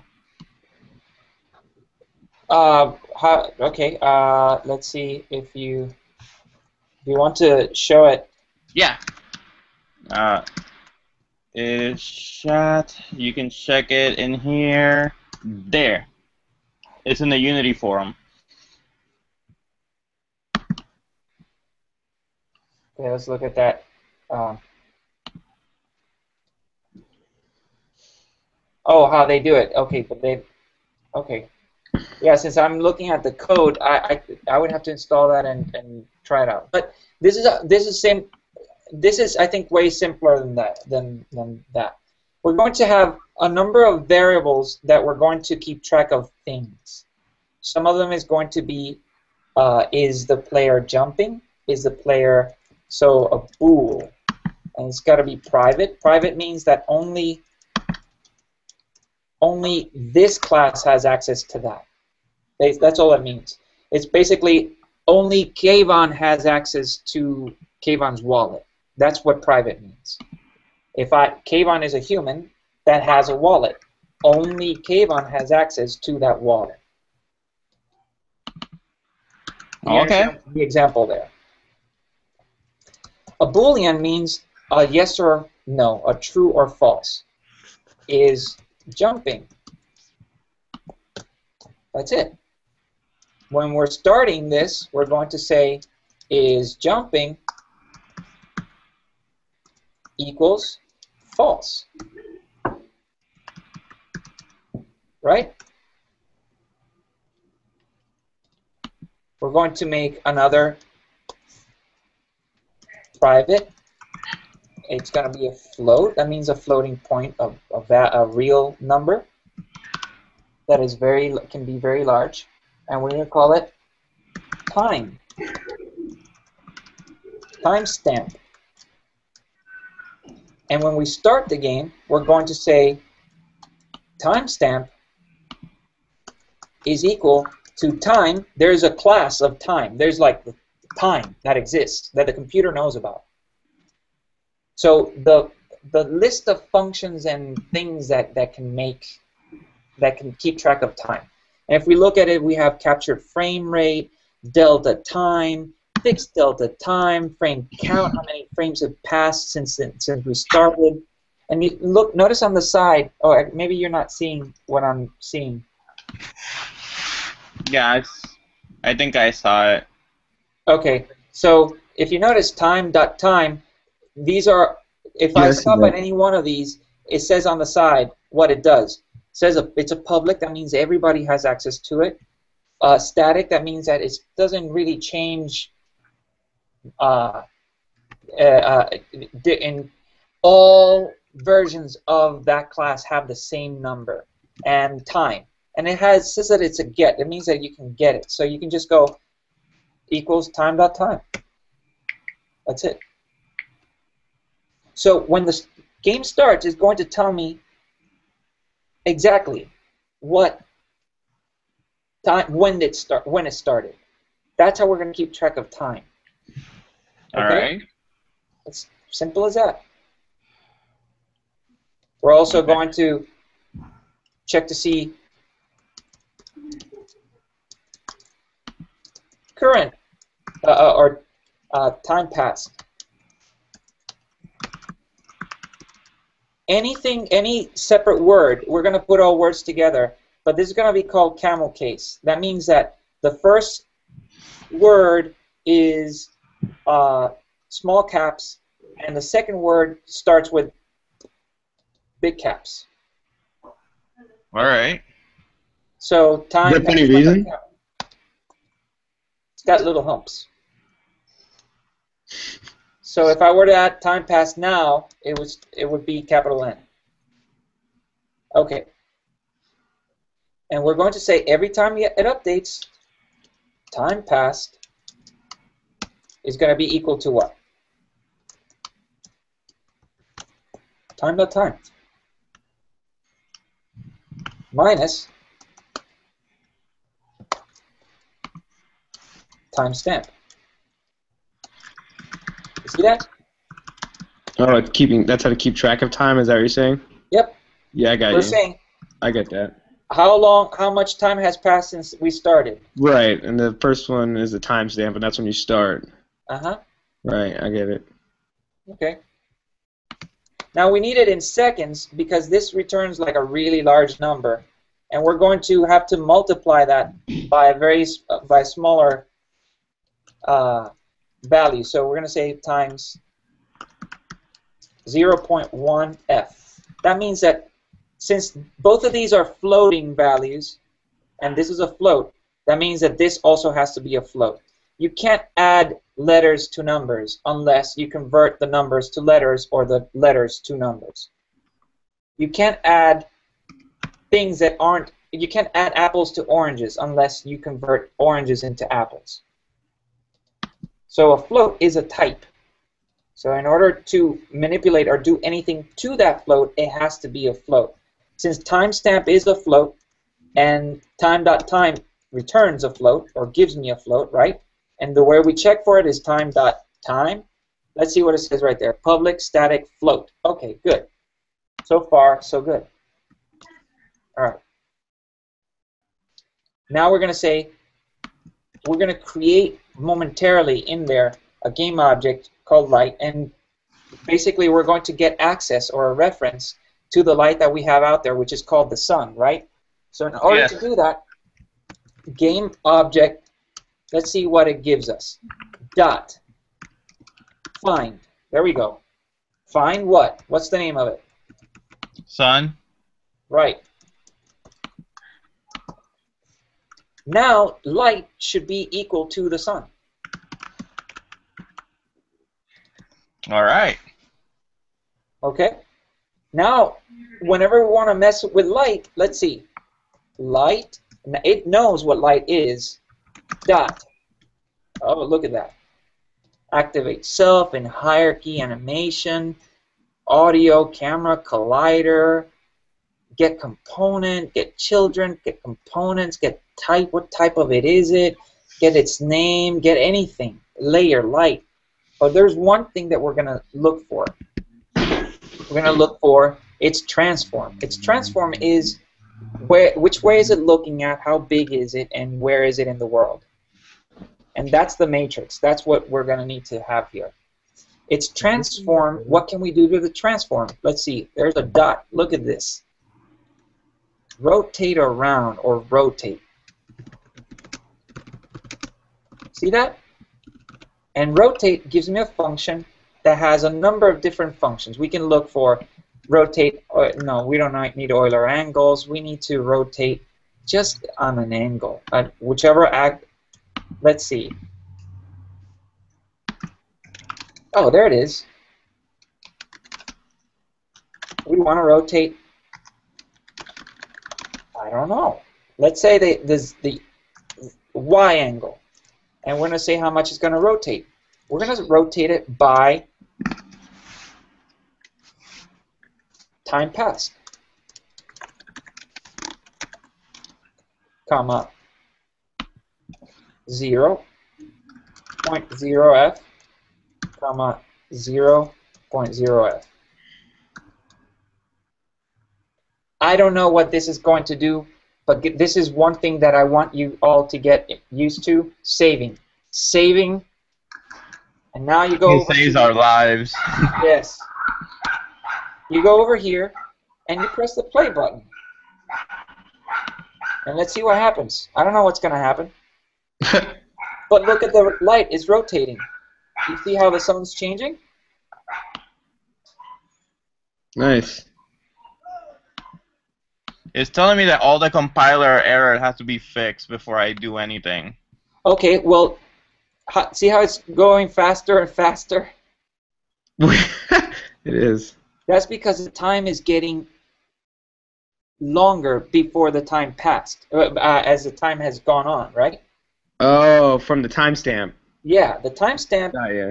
1 second goes by, that's only going to rotate it by 1 second times 0.1. But after a minute, it's going to be 1 minute times 0.1. That's a much larger value. It's going to rotate it by that.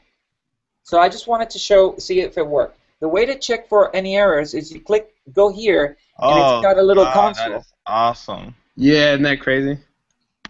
Okay. So you see? So now we have proof that this works. Yes, We it have works. proof that this rotates, we have access to it. It wasn't anything else, it was that. Okay, so that's good. So far, so good. So,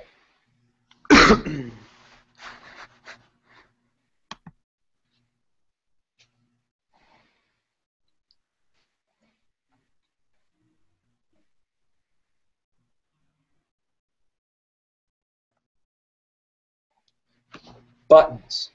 Let's see. Buttons, buttons. So buttons.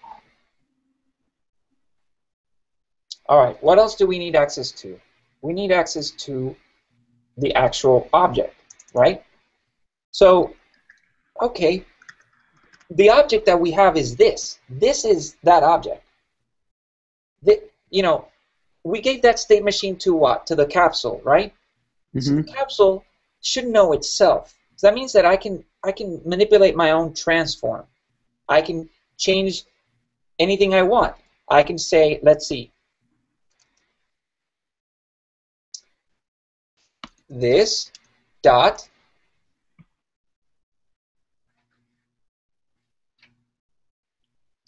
transform dot scale. Let's see if we have a scale. I think we should have a scale. It would be cool if we had a scale.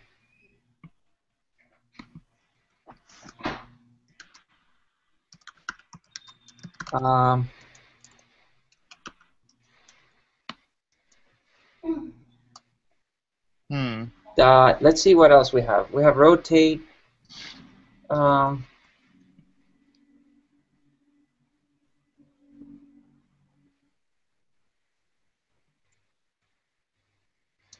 Let's see how I know I do this because, oh, okay, yeah. There's something, here we go, local scale. That basically means my scale. And we can, the scale, the way that it works, we have to set it to something. And for that we have a vector. A vector is basically, if you know about that, it's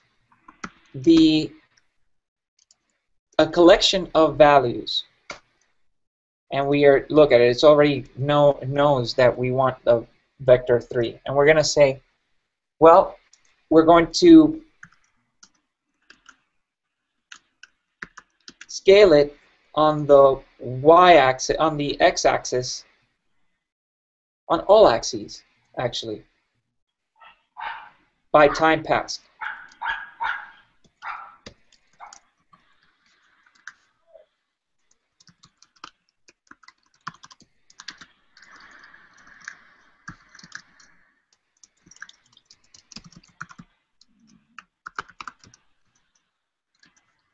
Okay? Let's see what happens. Save.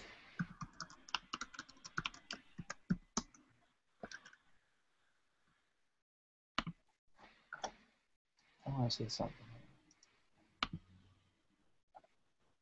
If I do this. Yep.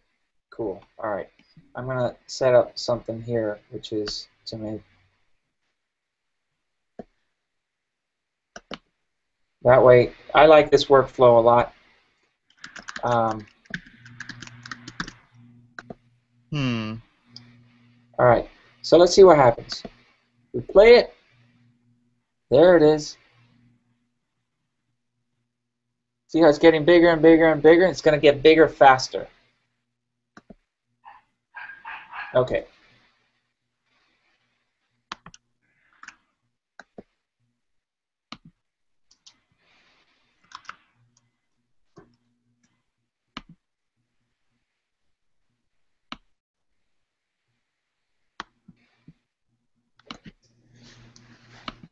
Let's make a jump.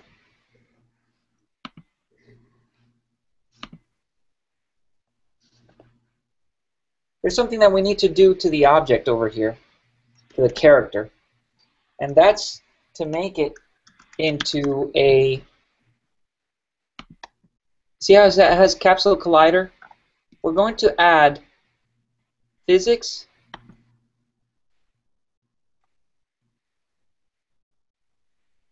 does it have a rigid body already?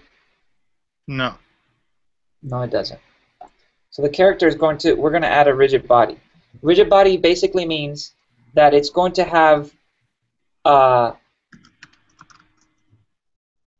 basic physics.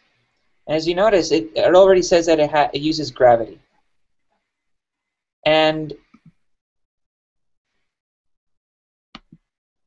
since it's a capsule, we're going to look at what's going to happen. It's just going to fall. We place it here.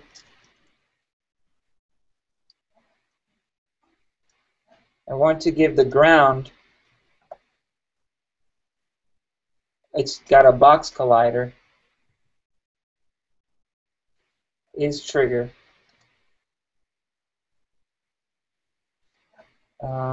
And the character. It still goes through.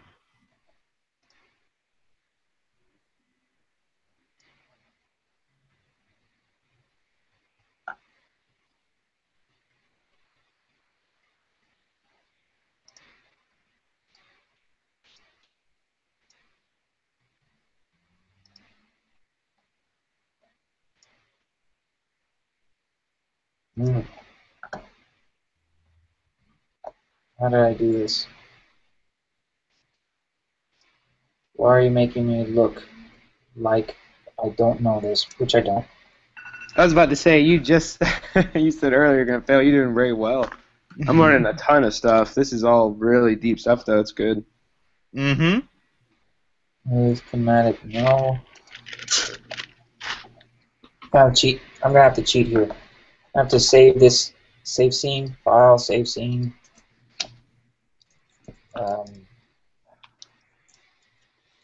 What is this? State.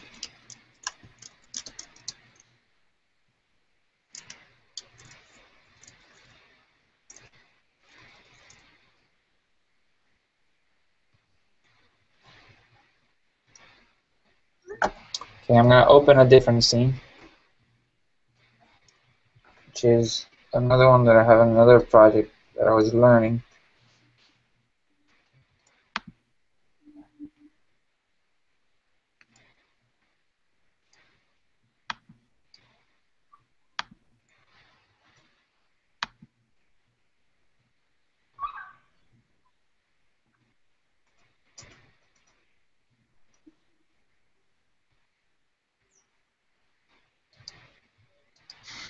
Nope.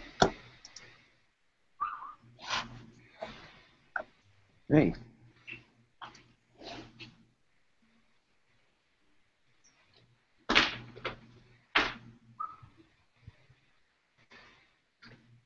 Oh, here it is.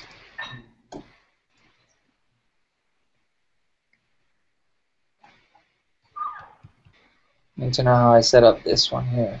Mesh render, mass 1, discrete, freeze rotation, tilt object script, and floor.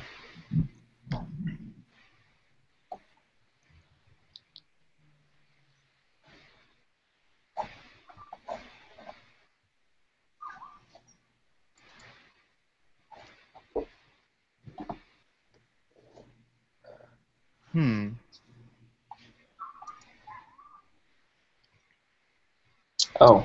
It's grounded? Is that what you need? Yeah, but it's not just that. I mean, this is all Greek right now anyway. I'm just looking for keywords. No, I understand, but that's not what's guiding that. That's the problem. The problem is that Unity, on that scene over there, I need to be able to set up the capsule to stop. And I think it has to do with the mesh render, not the mesh renderer, but the rigid body that it has. Non-discrete, that's set differently, but I know why that's set up.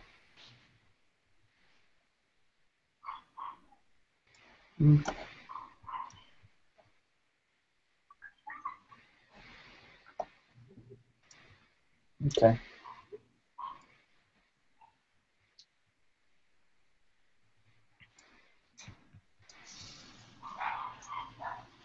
No, what was the name of that?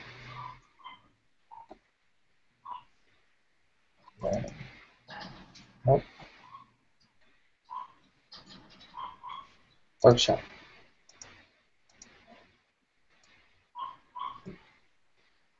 Okay. I see. Back to our scene right here.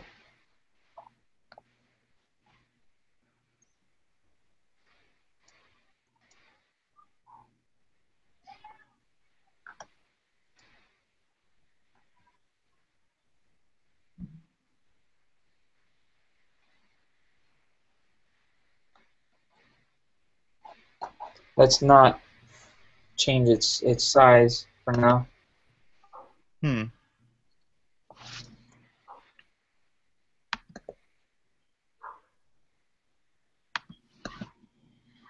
Maybe it's not even on the let's look at the camera. Akitu, where is this object? I think that might be it. And if it is, it'll be really funny.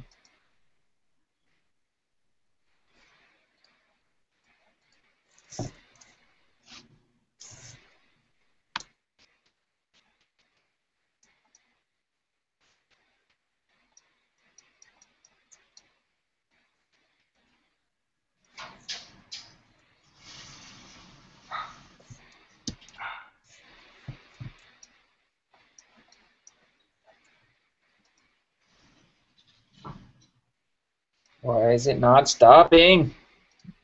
I don't think this has to have rigid bodies.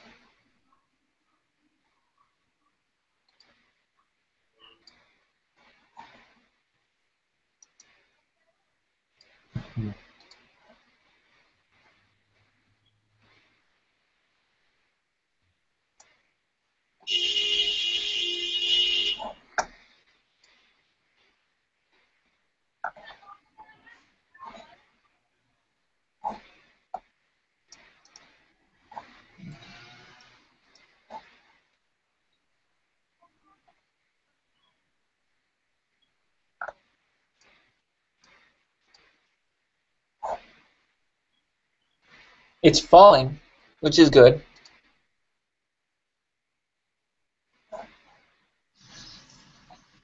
But it's not stopping on the board. Mm-hmm.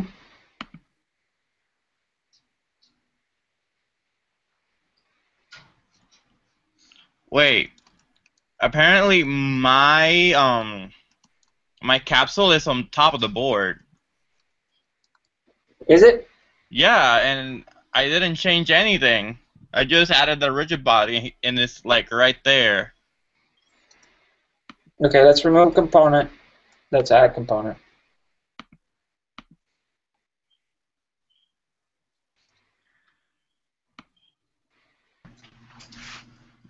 This character. Ooh. Wow, and there it goes. Just falls down. And it just keeps growing and growing and growing. Oh god. Not going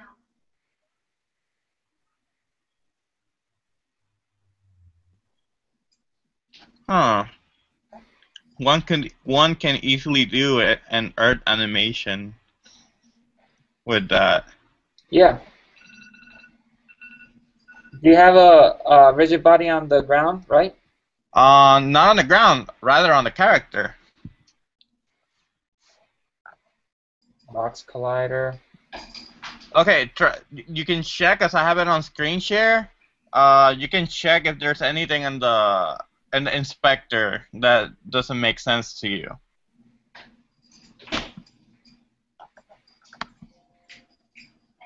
Let me see. Capsule collider. Is trigger no. But it stops right there. Did you let it? Did it fall? Yeah, look. Okay, if I let it fall on the you mean on the table or whatever? Yeah. Yeah. There. Bink. That's exactly what I wanted to do, and I know that it's supposed to do that.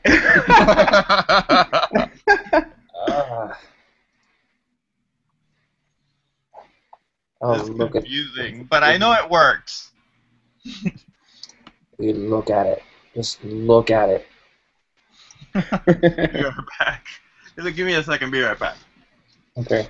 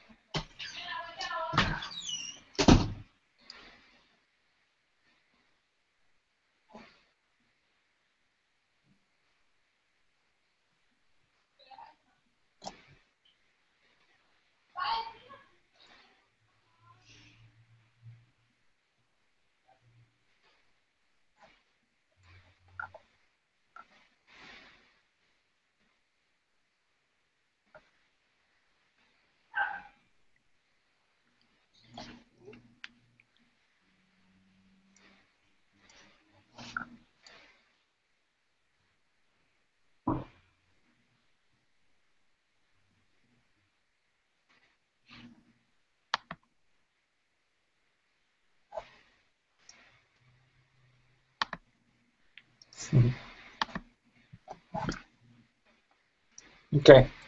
Let's do the other thing that I know to do. Do a new one.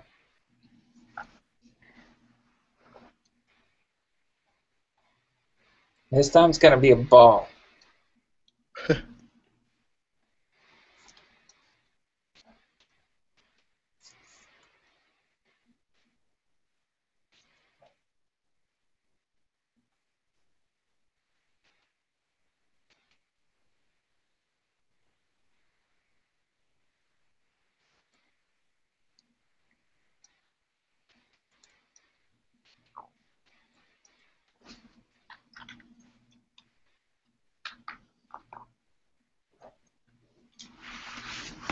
And now we're gonna the sphere. We're going to give it a collider.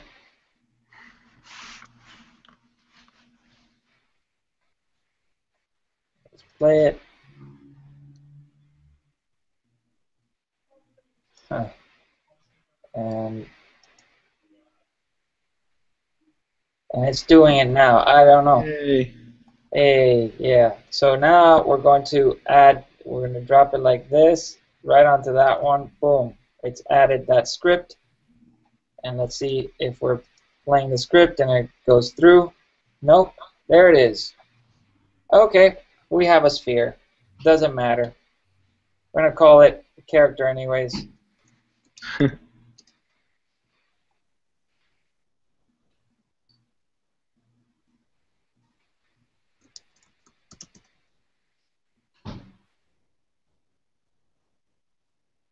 Okay. Let's make this thing jump. Is jumping. Update.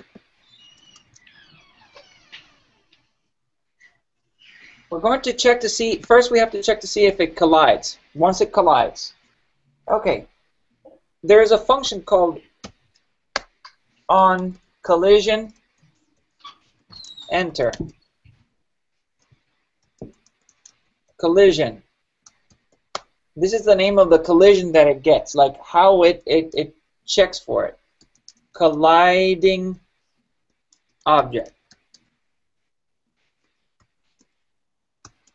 It's a function, so it'll, if anything is colliding with that thing, it'll look for that function in this class, and it'll call that function. So we have to check to see if the collision that is, if what it is colliding with, that collision object, is the ground, okay? Because we don't want to collide with another ball. We just want to collide with the ground. If it's, actually, you know what? It needs to be a pill. It doesn't matter right now, but it needs to. It will be a pill, and because remember that diagram that we had? It had standing, it had falling, it had laying on the ground, and jumping. So we're wanting to do something like that, and that's how we're going to try and represent those states. So if colliding object dot if colliding object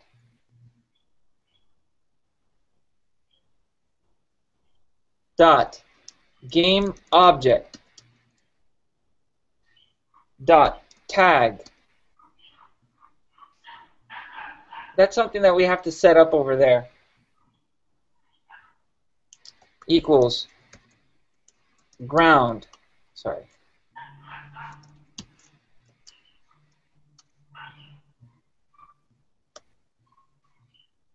You put the equal sign twice. You mean is that?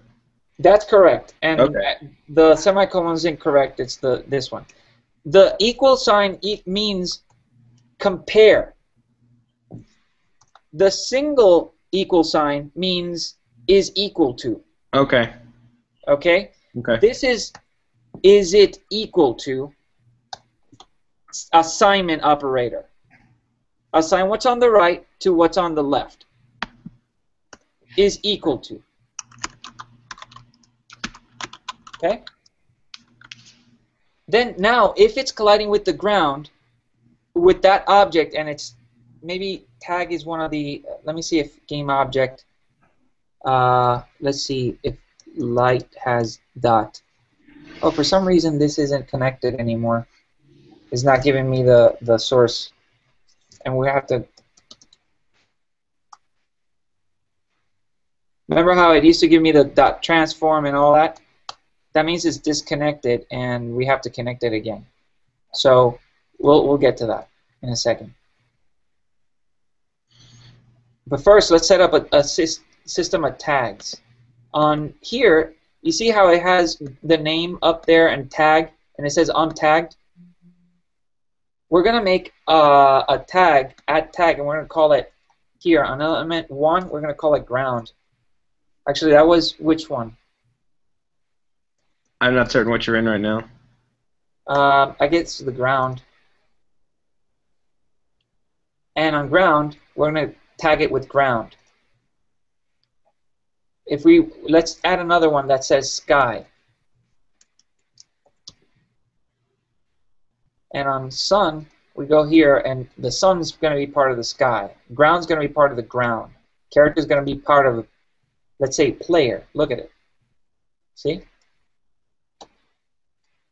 So now we can search for them by name, or we can search for them by tag.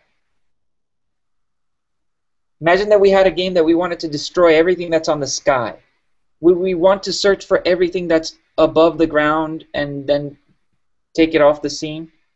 Or do we just say, hey, is there anything called sky? If it's called sky, take it off. Okay? So that's how we're going to do that here. We're going to check to see if something is the sky, and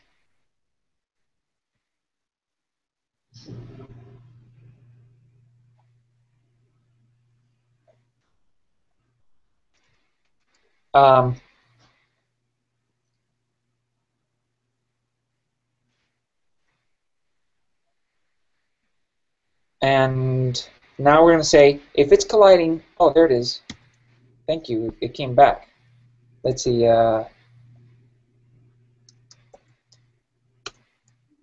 it's not giving me that part. Okay, whatever. Is jumping is equal to, actually, we have is jumping, let's do is grounded.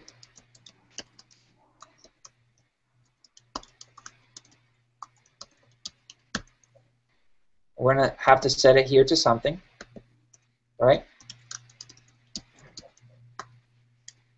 Does it have to be in the order that is presented in like the first section? You know, it says is jumping is grounded timestamp, and then under the void start it says it in the same order, jumping, grounded, timestamp. It's a good question, but no, Okay. that's only good discipline and practice is the benefit of doing that.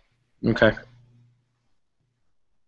Is jumping equals to true? Actually, is grounded true?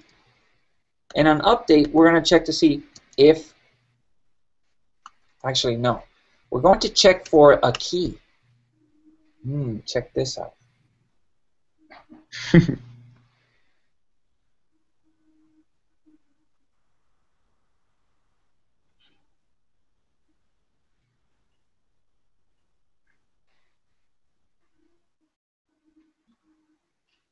On the update, we're going to, when it updates, we're going to listen for the keys. We're going to listen for the keys that we press.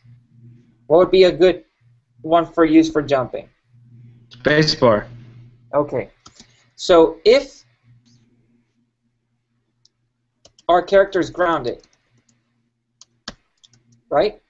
Mm-hmm. If this is, when you check for is grounded, it's basically going to put whatever is in that variable inside of there. So basically, if it's true, if it's grounded is true, that's what it's going to replace this for true. If it's grounded is false, it's going to look like that. So if false, well, don't do that. If true, we'll do that. Ifs always operate on whatever the statement in there resolves into. It's a Boolean logic. So basically, if I have a shirt on, okay, you do have a shirt on. All right, well then what happens if you have a shirt on? If you don't have a shirt on, well, okay, if you don't have a shirt on, if you're asking that, then if you don't have a shirt on, do what's in there. Do what's true for that. Let's say that I asked if I do have a shirt on, the else part is the important part. Well, no, he doesn't have a shirt on. Well, don't do what you would do if he had a shirt on. Do what you would do if he didn't have a shirt on. I see what you're saying. Okay? So basically, is grounded. Whenever I set that to anything in the update, it's going to receive that and it's going to evaluate that. Okay, it's grounded. All right, it's grounded. Now what do? If the input, and check this out, there's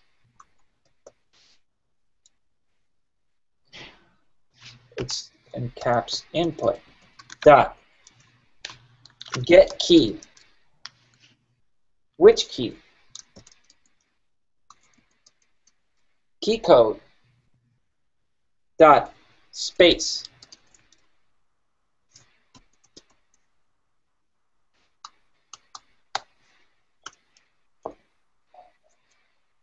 Guess what we're going to do to that, to this object, which is me. Remember that I have a rigid body? Mm-hmm. The rigid body means it's basically a physical, actual, touchable object that obeys the laws of physics. Rigid body, we're going to add a force to that one. Is called just like that, add force. And we're going to give it a vector. We're going to multiply a vector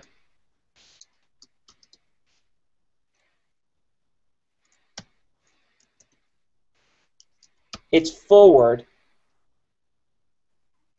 Actually, it's up. Probably has a vector, but let's try it's forward.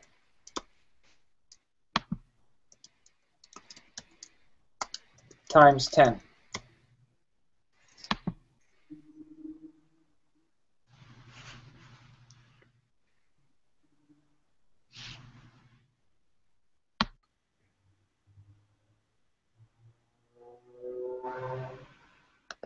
I think that you're missing the right bracket on the if input dot get key there. This one here? Yeah, you're no, right. one above. Thanks. There's something that happens when you enter a collision, but then there should be the opposite when you leave that collision.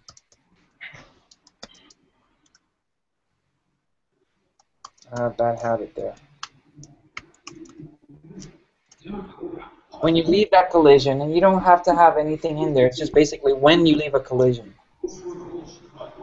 Is grounded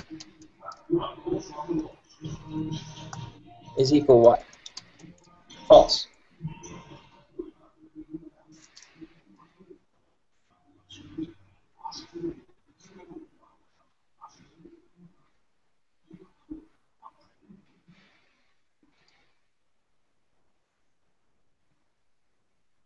Let's see what I can do to...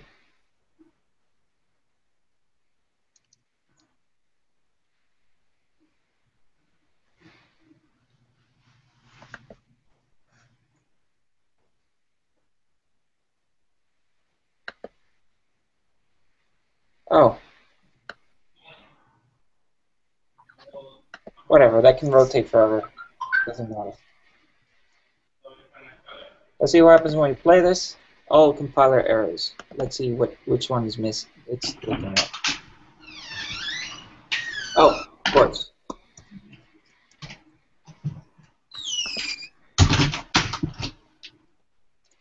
It's grounded. If we press space, what should happen? Move up.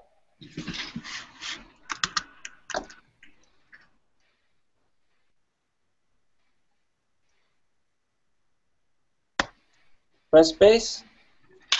Here. Nothing happened. Maybe it's too small a force. Oh, there it is. Oh, no, that wasn't it.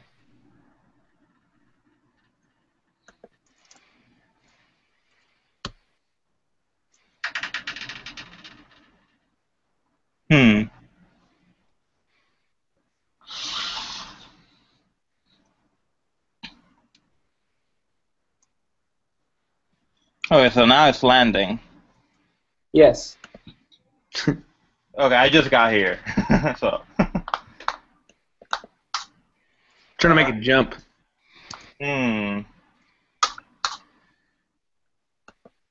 Would using first person can be used as a reference to see how you can make a jump? What do you mean? I mean, there is an issue. You can use first person to create a first person controller, and you can actually, and it already has buttons assigned, and spacebar is the jump button. Can't you use whatever it has and whatever script it has coded and use it as a reference?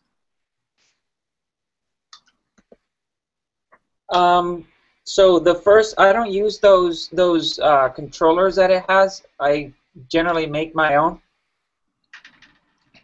And that's okay. I mean, you can still use it as a reference to see what code it uses to make a jump, I suppose. Yes, but this should be the only reason why this isn't working is because I don't know if it's adding. We can do other things. We can say, for instance,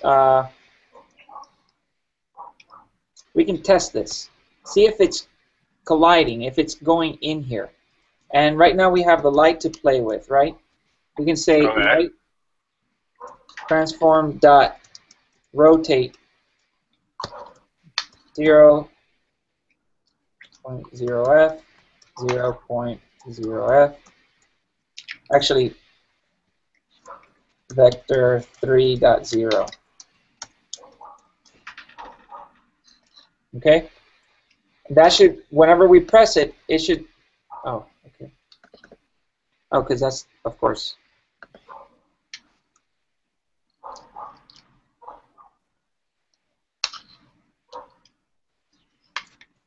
Yeah.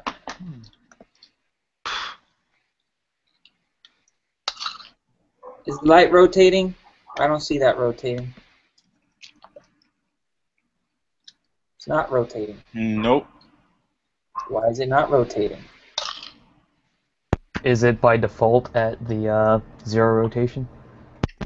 Could be that this isn't being. Oh, of course not. Of course, it's not going to work. Guys, come on, seriously? You're messing with me, right? We didn't have the script. Oh God, are you serious? No wonder I didn't see the capsule like go small and then start getting bigger. There it is. Boom. Yeah. It's jumping. Boom. Wait, what did we add to the script? I mean, we just made it add a force. Okay. Okay. Now here's something that I'm going to look for. Here's where we start setting the state machine. There's something called an enum. Okay, and an enum is this. I'm going to search for it on Unity. You can go to Unity Answers, you can go to Google itself, whatever, wherever you want, and you can search Okay, Unity void. 3D in C#. How are these set up?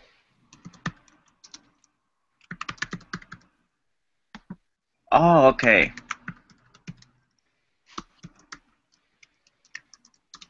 Dang it. Collision.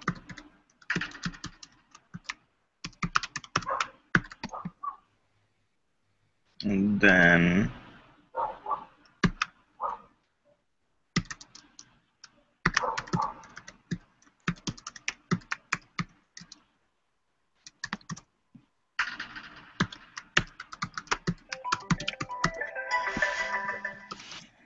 Hold on a second. Sorry.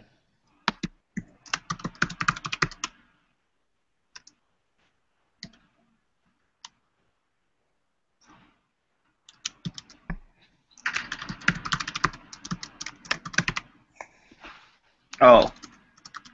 I forget that I have to that I need to do the whole the caps. I always forget those.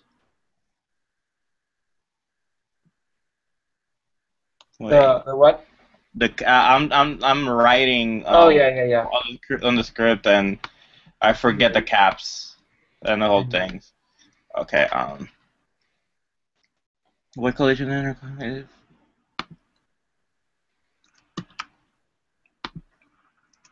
There.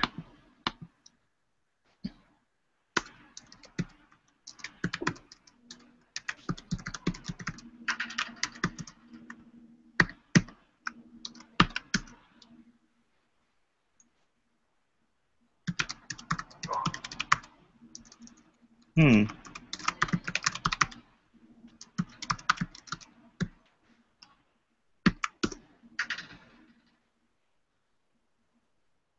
Ah. Save. Let's see. Okay. Void time passed.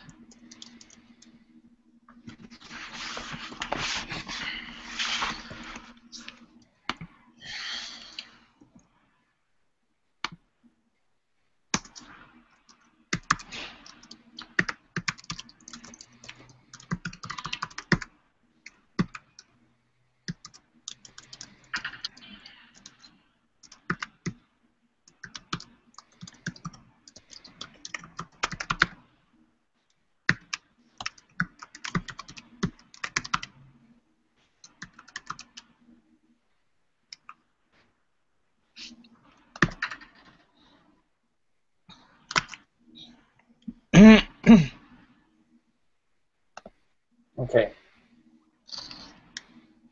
Hmm.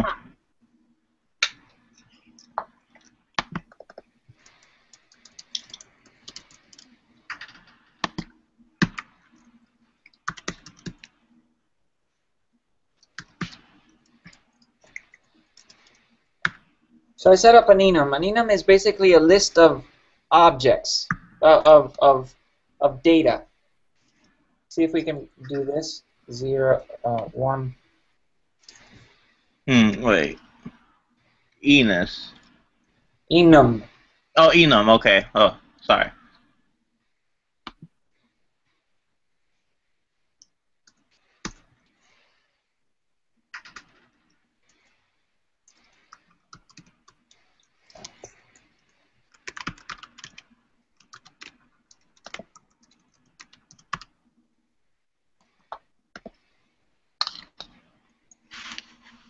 Hmm.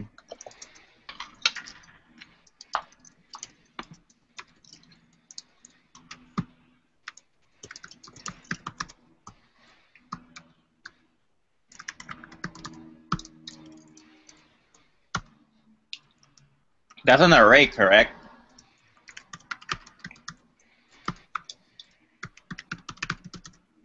Yes. It's not. No, it's not an array. It's like an array, but it's a list of things. It's a Okay. list of things that you declared so that see how right now I'm accessing it? It's like a type of things. Oh, okay. I say my state is equal to all the character states that exist in the world, dot, whatever. If I say dot, well, it's jumping or falling, or it's got a value. And then I can basically use it anywhere. Right now it's jumping. So one thing that I want to do is that if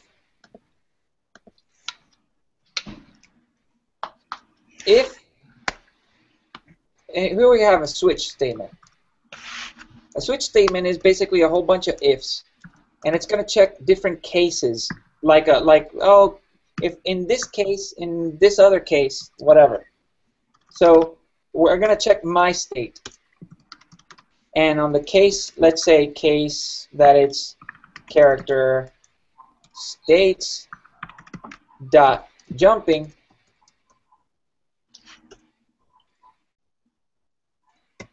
Do something and stop doing it here. On this other case,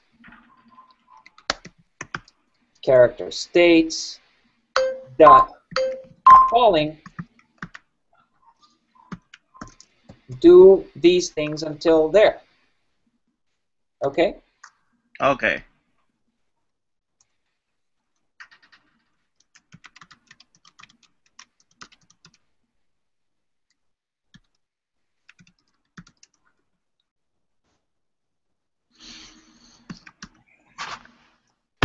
So jumping, we're going to say is grounded equals false. Right? Mm-hmm. If it's falling, is grounded equal to false. We have to complete for every single. Oh, this is that one.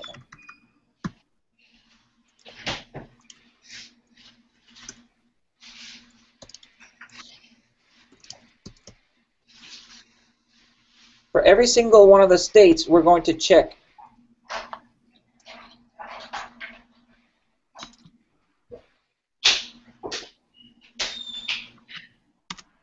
And let's say, and this is where we start connecting that little map that we have up here.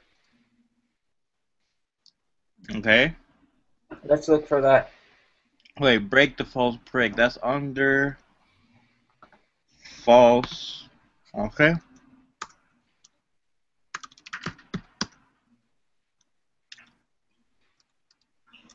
We can change is grounded to is standing. Let's do that.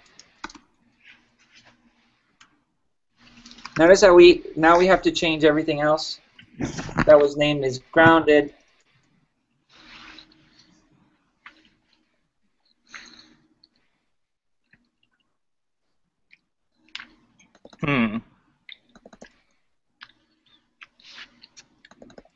Oh, everything that says is grounded, change it to is standing? Yes. That way we keep to the states. We're not going to need it so much, but right now, because we can always say my state is equal to standing, right?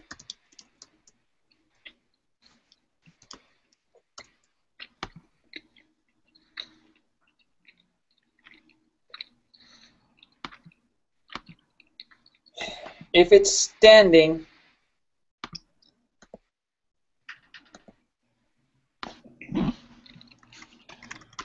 this is fine. I don't want the light to continue to change.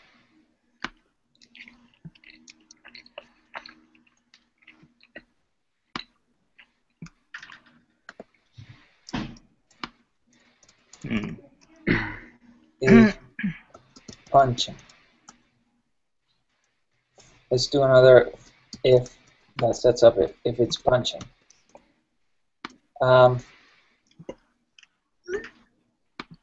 I don't know how to make this punch. Maybe make it bigger. Yeah. How about that? Yeah. Rigid. No, it's not rigid body. It's transform that local scale equals new vector 3 dot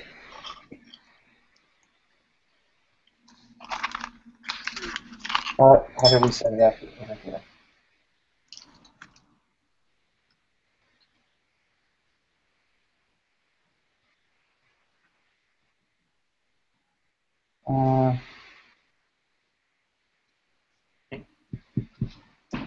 It's the local scale.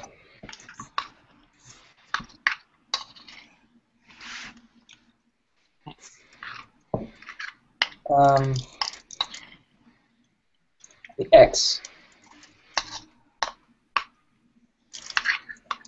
3 0F 1.0F 1.0F.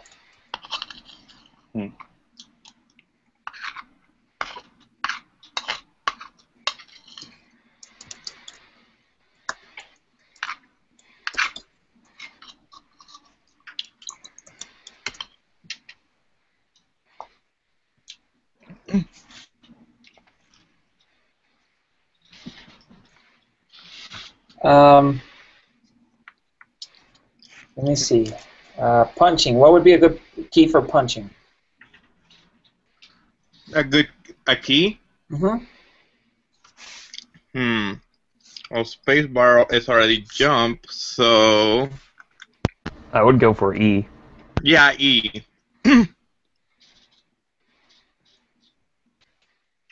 Okay.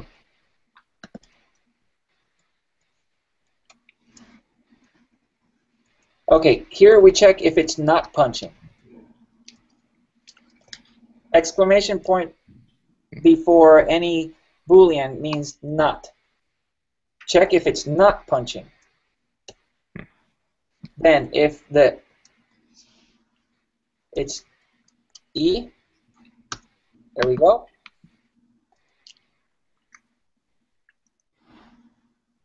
Then, okay. Haha, got it.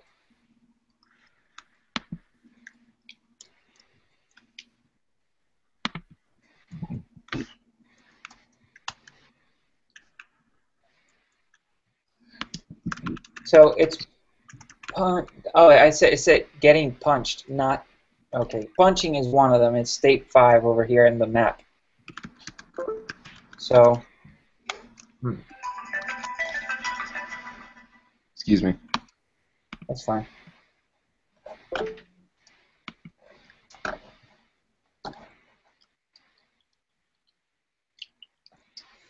Okay, my case punching.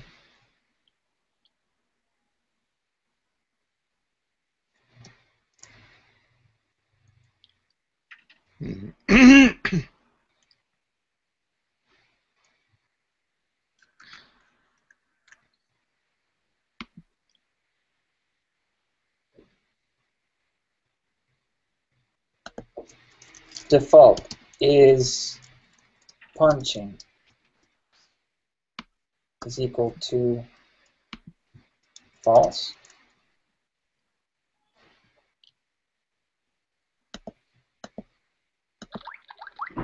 These are things that we can set up outside. I just don't need any makeup really, but I mean, if you want to doll me up, I guess. That's pretty funny.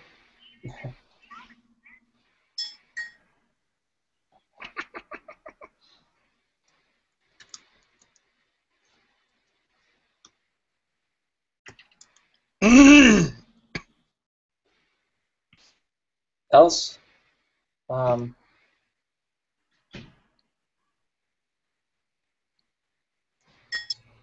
what is it? I'm trying to do too many things here at the same time.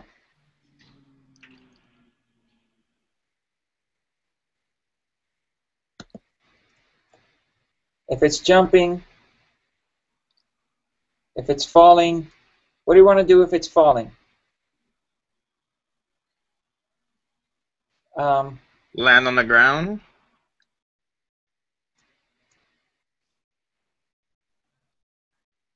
How about we just to test if we can see things are correct?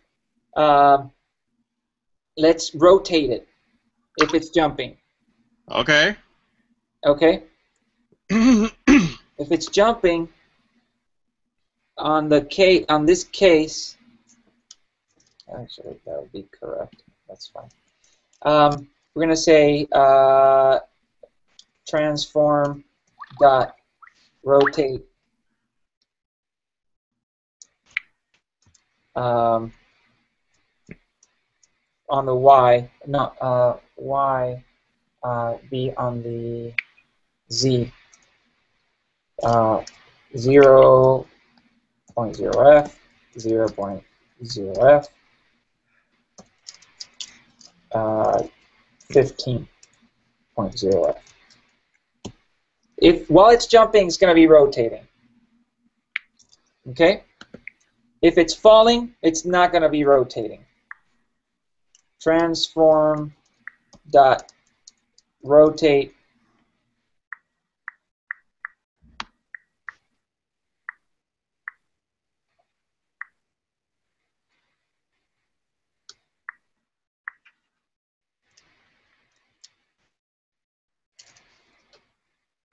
(0.0f). Actually, it would be vector 3.0. Okay.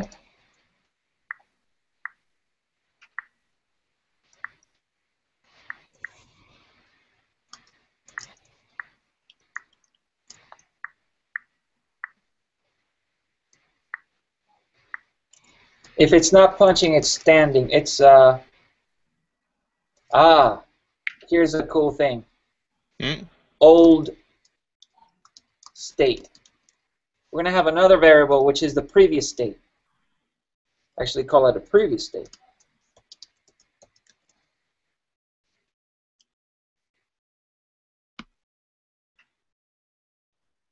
Do you understand why I would have that? It's gonna reset everything. Every time I change a new state, I want to get the current state and then change to the new state. So if I was standing and I'm jumping, the previous state was what? Old. Standing. Oh yeah. If I'm punching and I was falling or standing, I want to get that previous state so that I can go back to that. Oh, okay. If you look at the diagram on the screen, you see how it has from jumping, air punch, back to jumping? Yes. Or from 1 to 2, back to 2? Something has to keep track of that. So that's how we're doing that. We're going to set both my state. We're going to start it at, and we're always going to do this, previous state is equal to my state. See that? Okay. So when we go here and we say is standing. If you press this, I'm always checking on the for a number of different things. I'm checking for if it's standing, allow for input to happen. That's what if it's punching, allow for input. If it's not punching, allow for input to happen. That, however, doesn't really change the state. The input changes the state, not the variable if it's not standing or whatever. The state up there does change the state. See, this section of, let me point to the code here.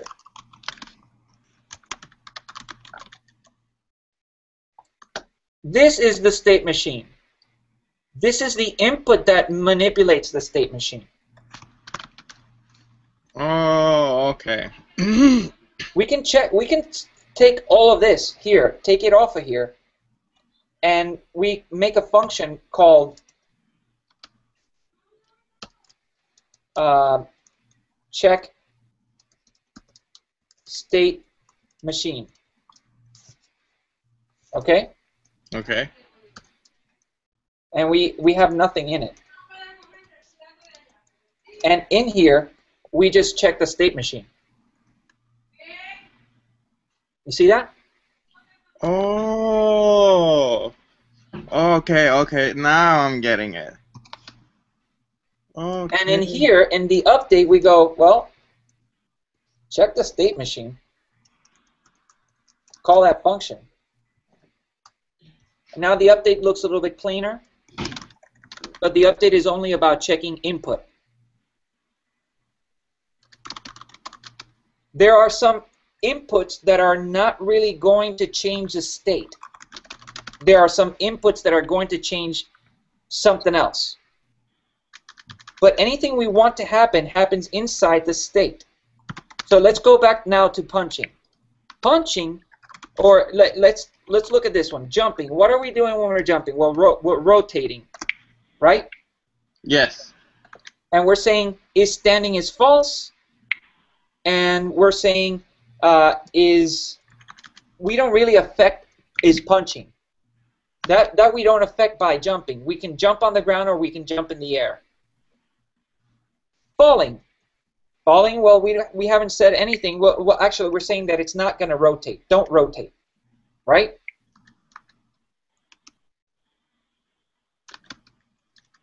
And is standing is false. Okay, we have another case to check.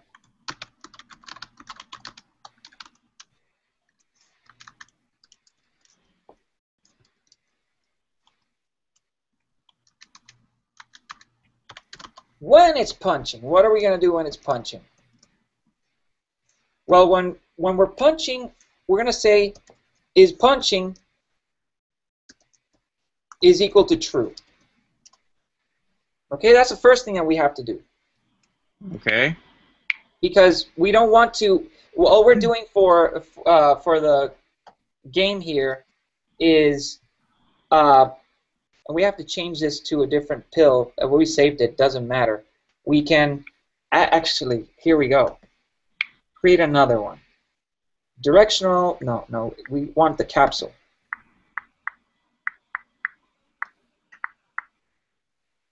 And we're going to rotate it.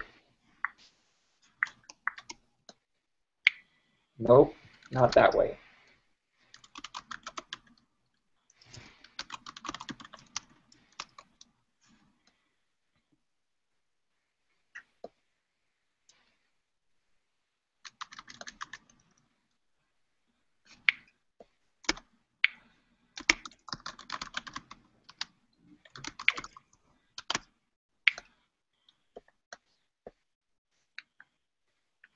Okay. So, we're going to give this a rigid body.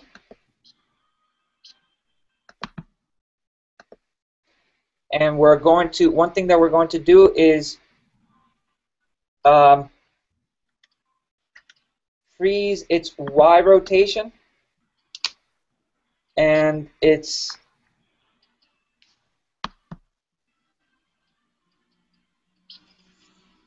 X rotation. And let's see what happens. Oh, we got an error. We go.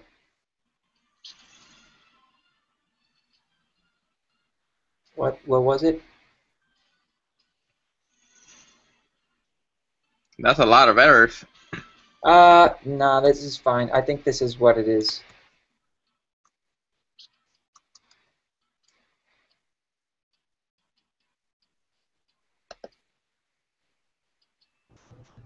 The variable declaration for is standing is still at is grounded at the top. That didn't get changed. I don't know if that's part of it. Where? Let me mute my. Oh, is grounded. Yeah. Right. It's not. Okay. Yeah, you're right. I don't know if that would throw the. Oh no, absolutely. That'll. Oh, Trust me. Yeah. Good catch.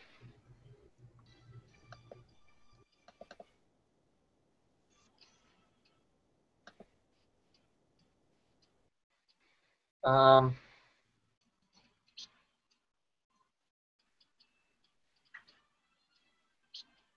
uh,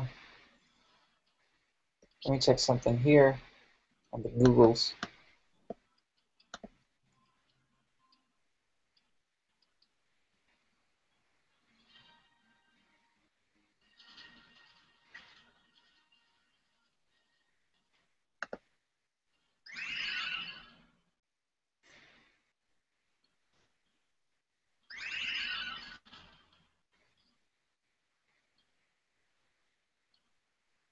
Hmm.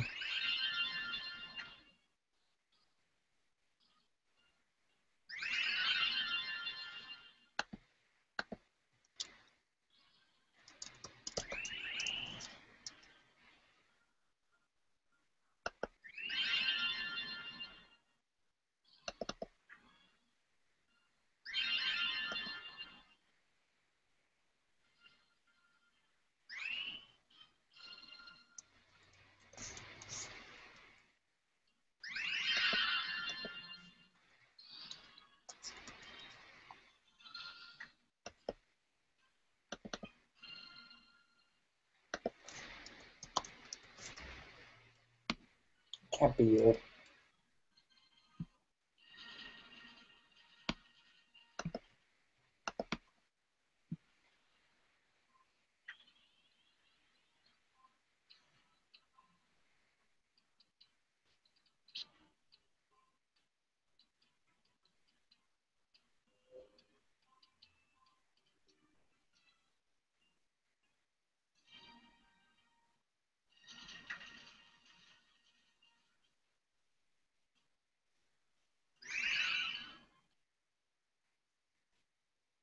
Oh, really? That's kind of lame. That's pretty lame. Okay, remember I told you about adding types to types? Mm-hmm. Well, that's apparently it.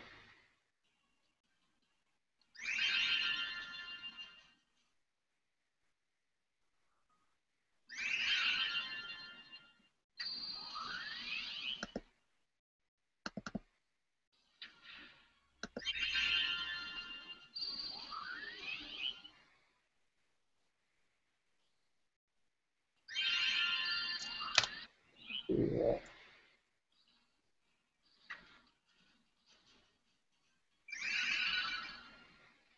Oh.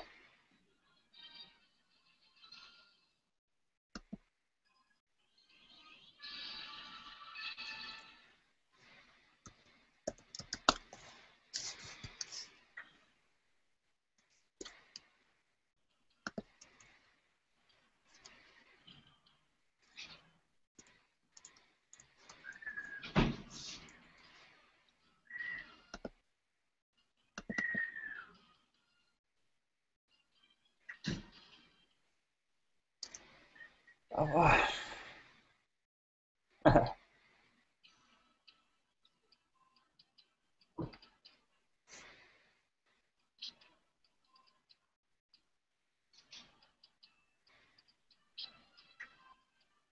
Hmm. There's the only reason. Huh? Okay.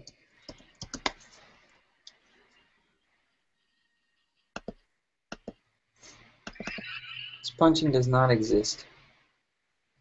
Yeah, it does. Not.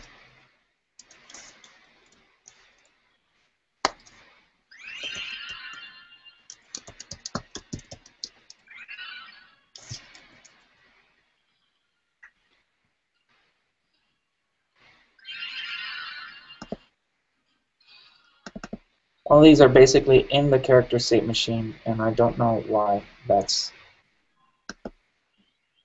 my state.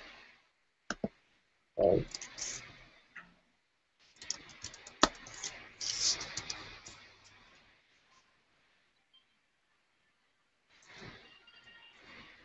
No.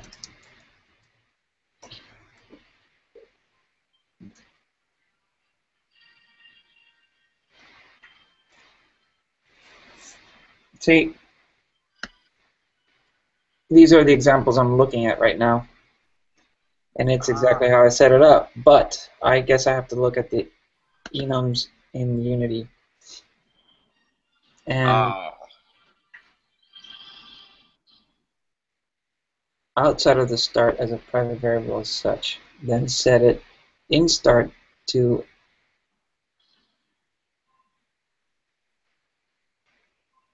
and current private enum and options extras.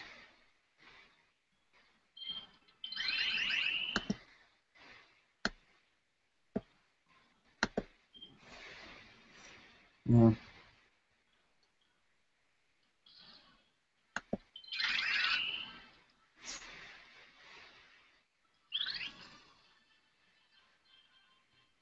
Okay, this is what I'm going to do. I'm